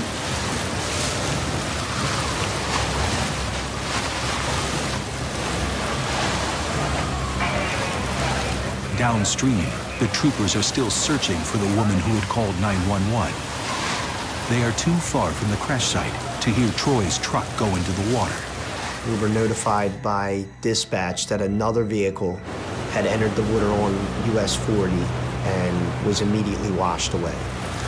Realizing that too much time has passed to save the woman, the troopers rush to rescue James Troy.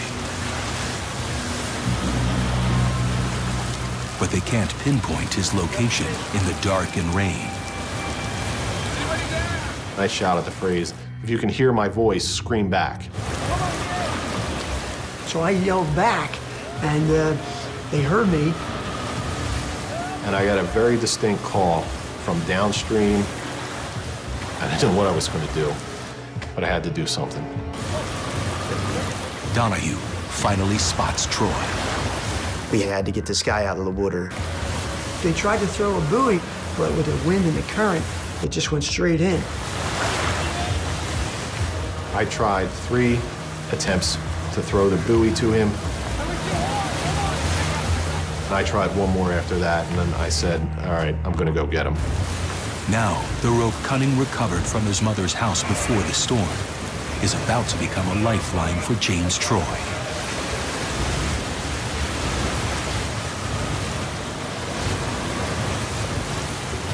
I was in long sleeves and long pants wearing combat boots. Not the ideal situation for me to be swimming. So now I'm approaching him and I'm thinking the worst. I'm thinking this guy is going to panic, he's going to fight to save his own life. And so I said, you know, if you touch me, I'm going to knock you out. And I could see in his eyes after I said it that he wasn't panicked, that he was calm, and he followed all my instructions perfectly.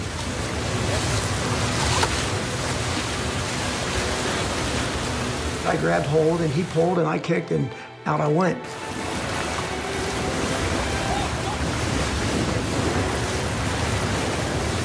James Troy is safe. Now, Trooper Cunning hopes he can find the woman whose 911 call first drew them to the flooded creek. Time is running out, and spotting her car in the dark will be nearly impossible. We're out in the woods, it's the middle of the night, in a hurricane. There was really no hope in me finding her under these conditions. By daybreak, the rain is stopped and the water levels recede. And that's when one of the urban search and rescue divers found her vehicle and then removed her body from the car. Ultimately, we were unsuccessful in helping her. I don't think that moment hit us until we were completely away from the scene. We had a win, but we also had a loss. And remember, the worst of the weather is moving north. Very big concern about tremendous storm surge that could cause some flooding and damage. 240 miles north of Piles Grove, Prattsville, New York, a small community in the Catskill Mountains, hugging the banks of the Schoharie Creek. As Hurricane Irene moves north, 41-year-old financial advisor and single mom, Pamela Young, prepares for the storm. while her son Joey and nephew Riley follow weather updates on television. I wasn't overly concerned about it because we had floods several times before. When it started coming up into the living room, that's when I really started to get concerned. Pamela goes upstairs to get the children ready to evacuate, but it's too late. The murky waters of the Skoheler home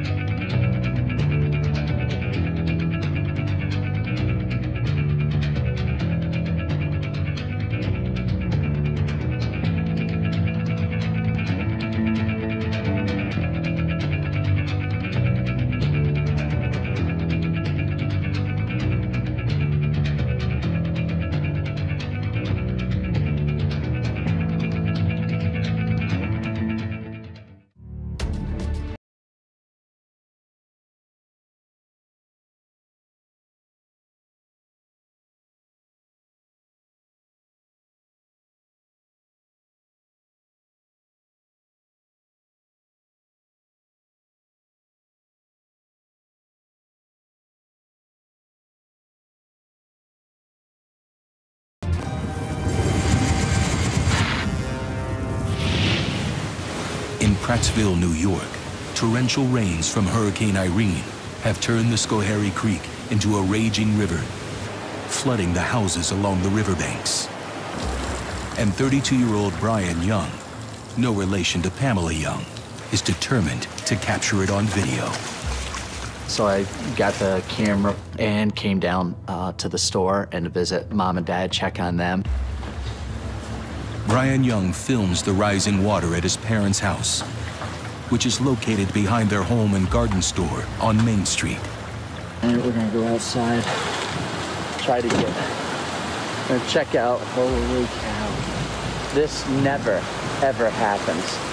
The water's moving very quick. It's just waterfront property right now. Brian is joined by his younger brother, John. Up to here in the road. Really? This is just incredible. We're completely an island here. I'm gonna show you inside. The basement is literally pouring. It's just coming in through the walls. Just 100 feet away, Dave Ricard, a local attorney and co-president of the Prattsville Volunteer Fire Department, is dropped off at the station by his daughter, Anastasia. Being 22 years old, she didn't see it as such a emergency as I did. And she was like, oh, big deal, it's raining, Dad, whatever. The plan is for her to make a quick stop at their house before driving to her grandmother's house, where she'll be safe. Ricard then heads in to help Chief Tom Olson keep up with the incoming emergency calls. A normal storm in the area may produce a total of 2 inches of rain. But Irene is dropping an incredible 2 inches per hour. Look at the radar out in New York. I mean, we are covered with heavy areas of rain. To the left of where the storm is going, up to New York, severe flooding. Especially New Jersey, New York, for the rising water, already rising more than 4 feet there. As the morning progressed, it just kept raining harder and raining harder. You know, within a couple hours, you know, the water was reaching the road level. Nearby dams are overwhelmed, sending another violent surge of water towards Prattsville. So we got that surge of water, causing the water to rise here approximately 2 to 3 feet in 20 minutes. Things started getting real hairy. We could hear car alarms going off. We knew other cars were floating down. We hoped there was no people in them, of course. Soon, the water becomes too deep to drive any of the emergency vehicles. Olson orders everyone up to the 2nd floor. It was very, very frustrating not to be able to get out and help our community. Just 100 yards away, while their parents, Jim and Peggy, move their horses to the safety of a barn, John Young and his brother Brian move computers and valuables up to the 2nd story of their family store. So we were so busy that we forgot that my parents were over in the pole barn getting the horses up. And by the time we looked over there, the water was probably 4.5, almost 5 feet high. So at that point, we decided we got to go get Mom and Dad out of there. They're not safe there like we thought. Half a mile away,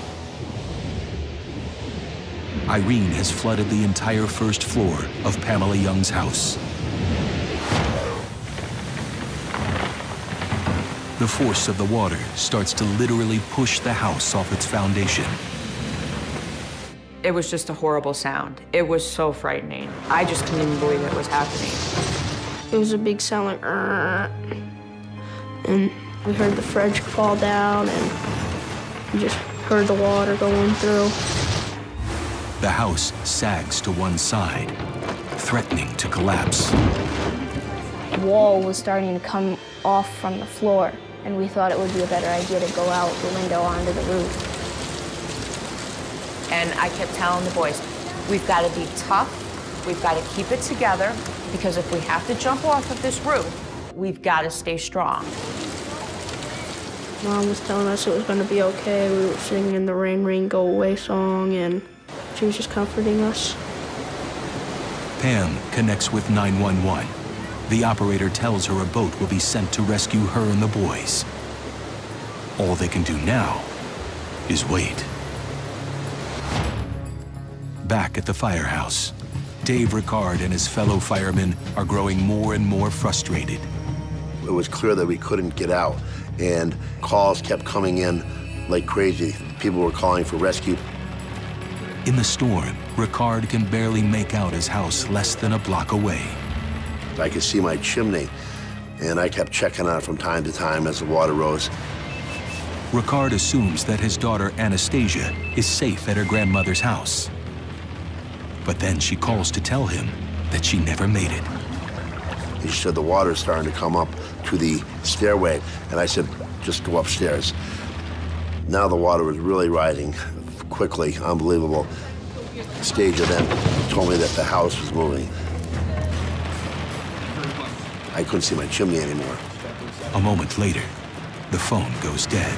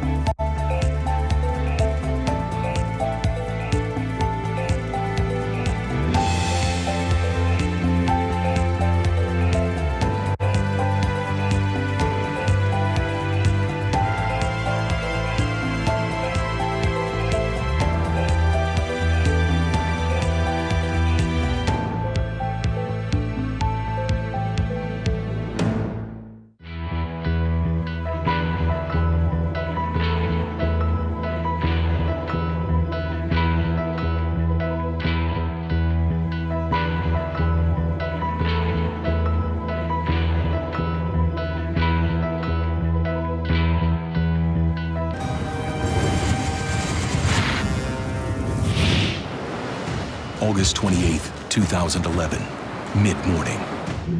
Hurricane Irene has caught the inland Northeast off guard. A catastrophic mix of torrential rains and waterlogged land causes massive flooding throughout the region. Rivers turn into raging rapids. Oh my God. Ripping homes off their foundations. Among the hardest hit areas are New Hampshire, Vermont, and upstate New York. Record-setting rainfall has caused deadly flash floods. And tiny riverside towns like Prattsville are right in the storm's crosshairs. At the local fire station, volunteer firefighter Dave Ricard has lost contact with his daughter, who is trapped inside their collapsing house. I started in my bedroom, and at that point, the whole house had started to actually shift and move. And I said, this is not good. And I started, thinking, like, geez, what can I do? How can I get down there to her? And I was like, Dave, it's not safe for you to think you're going to leave the fire station and get down there. You just, you're committing suicide. And I went out of my room and tried to walk up the hallway, but it was slanted because the house shifted. Anastasia hunkers down and waits for help to come. I could hear stuff hitting the house, glass breaking. I could hear the water rushing, just the sound of complete destruction. It was definitely scary to have no means of talking to anybody and not knowing what was going to happen. Less than a quarter mile away, John and Brian Young are trying to rescue their parents from a flooded barn. We look, the water's just blasting through on our left. And on our right, it's doing the same thing. And there's a little bit of calm in the middle between us and our parents in the pole barn. So we didn't think anything of it because as we're walking to the barn, we're going with the current. We pull our parents out of the window because we couldn't open the door against the current. And then once they got outside and saw how flooded the whole area was, that's when panic sort of started to hit for them. I took my mother and put her over my shoulder and started to walk back to the store against the current. That was the hardest steps I've ever taken in my life. As a mom, when you're hearing your son struggle for every step and know that he's getting hit with debris under the water, you say to yourself, if I get off his back, it's going to make it easier. And I said to him, John, let me go. And she's like, just let me go, just let me go. And obviously, you're not going to do that. I said, Mom, just stay calm. And I can't express how hard and how long it took for me to walk back there. I'm a bigger guy than my brother and my father, and I'm like, there's no way they're gonna be able to get back. So I grabbed the rope and I threw it back towards them and pulled them while they were walking. Water was cold, it was moving, it was the adrenaline pumping where you're just, your body's shaking a little bit, but you're like, okay, well, let's just get through this, get to the store. They finally make it across.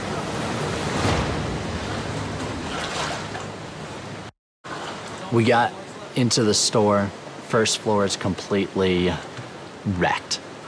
We made our way upstairs, relaxed, breathed a sigh of relief, and everything's fine. Until maybe 10, 15 minutes later, we hear creaking and popping.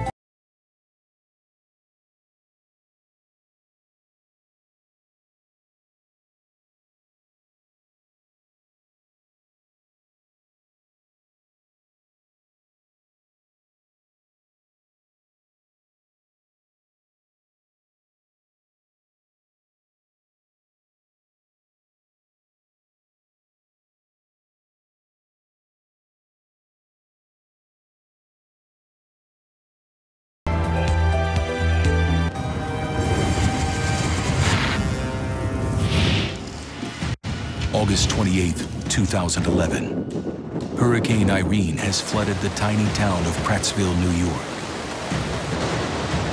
The nearby creek roars through the center of town, 5 to 15 feet deep in some places.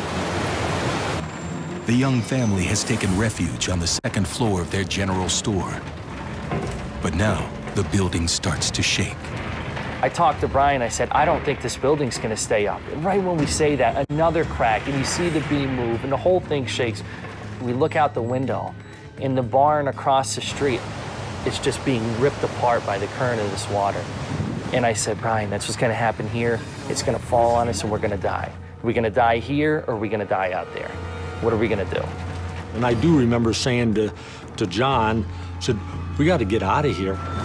It was at that point that I sent a text to my fiance just saying, need help, leaving store, pray. I remember John said to Brian, I'm going to try to get over to the firehouse. I said, okay, Brian, let me test the current, because maybe we can get Mom and Dad across where it's safe. To get there, they will have to cross the fastest moving water. So we look and look for the rope, and we can't find a rope. But 2 garden hoses come floating by. I said, fine, let's take the garden hose. So instead of tying the garden hose together, we just screw the garden hose together, which in hindsight was pretty stupid. Having your younger brother's life in your hands there, and at the end of a 50-foot, $9.99 garden hose is not the situation you want to be in. That water was just rushing. I heard rumors 40, 50 miles an hour. I don't know. The fact is, if you were in it, you were washed away in no time. So I just hold on to the garden hose with one hand, I wrap it around, and I get out in this current. He went, tried to go, and got maybe 10 foot into that current and started to get swept away. My brother's holding the other side of the garden hose. I can't get up. I can't pull my legs forward to stand up, and my head's down, and no matter what I try, I can't get my head out of the water.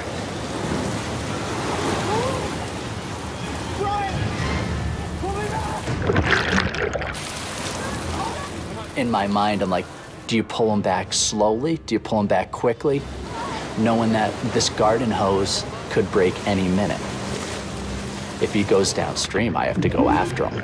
And I know that I'll go and I'll die, but what, there's not any other options. When I started to feel that garden hose tighten and pull me out, I was like, all right, he's got me.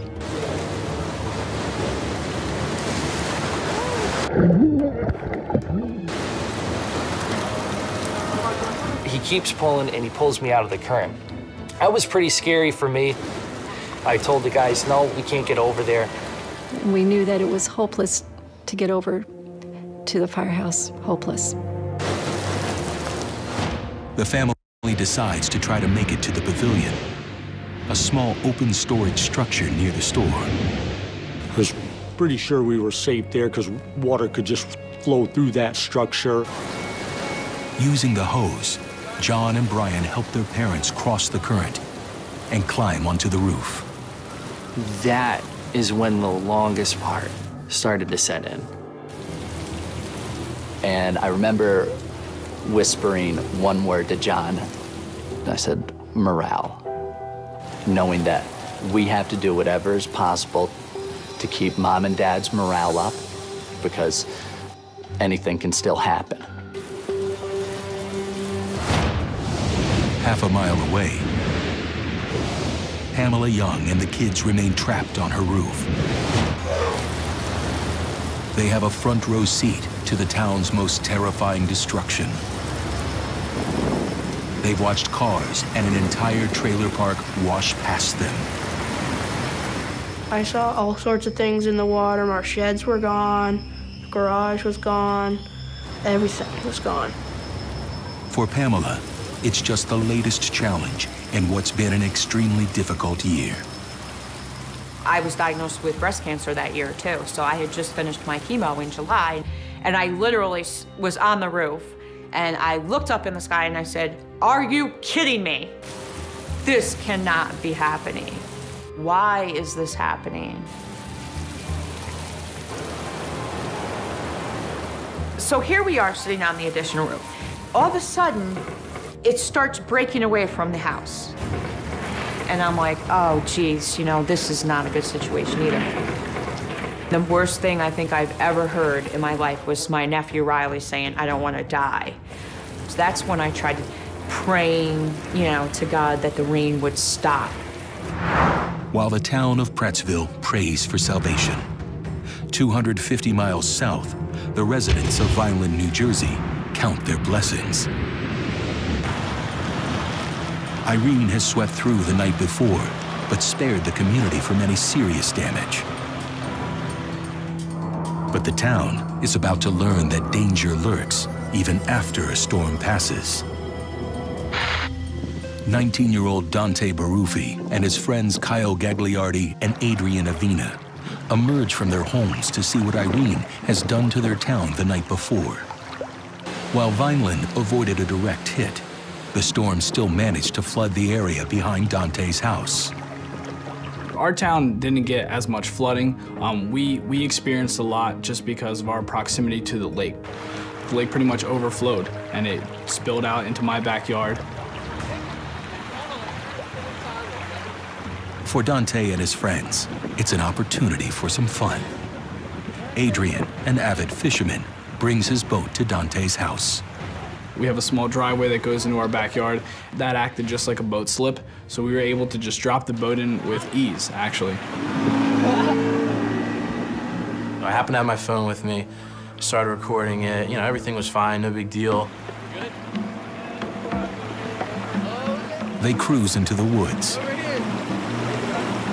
taking in the surreal scene, oblivious to the danger they have put themselves in. Wow, this current's ripping. So we were very well equipped as far as boat goes with the depth finder, with certain things. The one item that we did not have, the one crucial item, was life jackets. I felt like I was in a movie.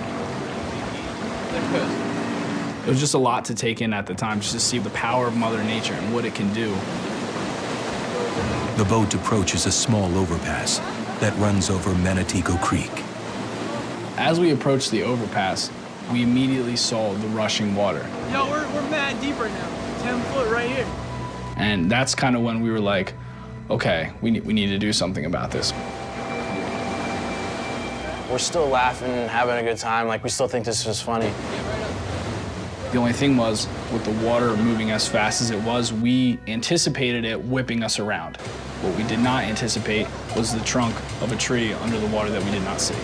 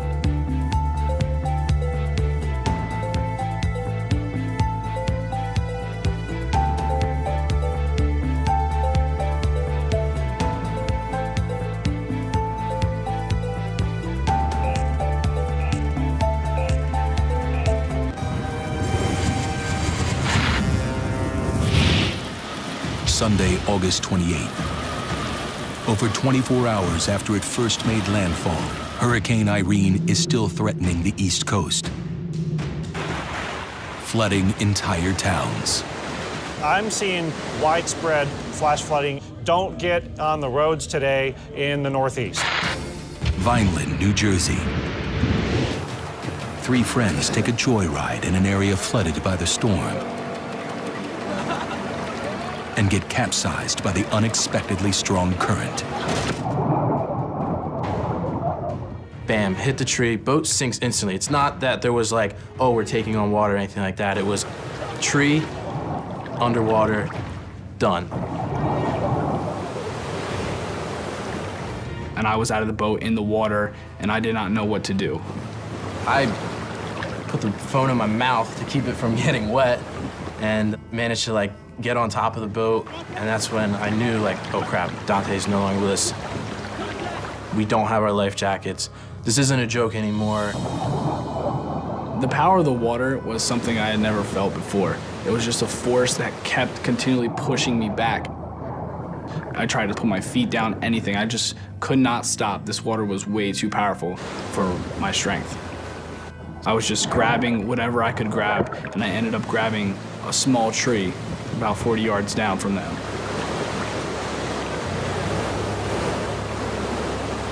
We really had no plan at that point, you know, just seeing all the water around us, letting it just sink in like, oh crap, what did we get ourselves into? Kyle and Adrian cling to the half-submerged boat. Their joyride has become a nightmare. Fortunately, my phone was still working, so I was able to call Adrian's dad because I knew he was in the area. While the boys try to reach Adrian's father, a passerby calls 911. 1 mile away, the radio at Vineland Fire Company 5 crackles to life. We had a call that said we had 3 people in the water, boat capsized, so we, and 4-man crew. I'm just hoping that the people are able to hold on and stay up till we can get to them. We made it down to the bridge. Everybody got out of the trucks. By the time the firefighters arrive, Adrian's father and brother-in-law have responded to Kyle's frantic call. They attempt to rescue the young men, but also get trapped by the turbulent current. So now we're 5 people stuck in this water that we can't get out of. We got out into the current, and it was moving a lot faster than we anticipated. And I would have to say that that water was traveling possibly close to 40 miles an hour. The rescue boat blows right past the stranded boaters. My thoughts in my mind were, what did I get myself into this time? They could not turn the boat around without flipping it. It was a tough situation. It was touch and go because we were having trouble getting it turned against the current. It actually wanted to capsize our boat. Turney throws a rope to the boaters who tie it to a tree. He grips the rope to steady the boat, while Fiocchi mans the motor.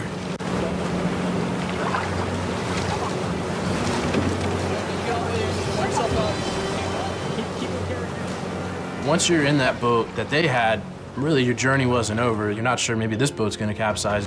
The rescuers struggle against the rushing current to get back to shore. When the stranded boaters finally reach dry land, they find a large crowd has gathered to watch the dramatic ordeal. Right when I got on land, obviously there were cameras in my face, and off in the distance was my dad with a very, very stern look. In a way, I was still kind of joking about it, but deep down inside, I knew I was disappointing a lot of people.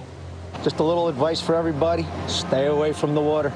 My feelings always have been to have a lot of respect for the water, and when you disrespect it, sometimes you don't get a second chance. Everybody got lucky that day, everybody got to go home. In the end, Dante Baruffi and his friends emerged unscathed. But back in Prattsville, the danger is still very real. Trapped on their roof for hours, Pamela Young and her family are growing desperate. With their house on the verge of collapse, Pamela connects with 911 again. So where's the boat?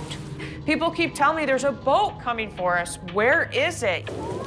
But then, a glimmer of hope. The rain stops falling. So the water started to recede because it stopped raining. I had lost faith for a while, but I gotta tell you, I gained it back that day. Half a mile away, at the Young family store, Brian, John, Jim, and Peggy Young are able to climb off the roof. The rain's starting to lighten up and the water's going down quicker and quicker. And now there's just the wake of the destruction. We were just shocked by the devastation and you just don't think that your town would ever look like this.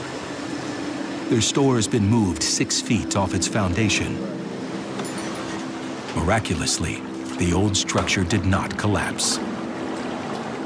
Mom was worn out, Dad was worn out. I was still on an adrenaline pump that I just wanted to record this event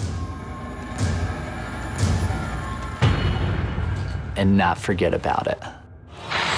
Nearby, Dave Ricard, Chief Olson, and the rest of the crew are finally able to get out of the fire station. Ricard sets out to find his daughter, Anastasia. When he last spoke to her, she was trapped on the 2nd floor of their house.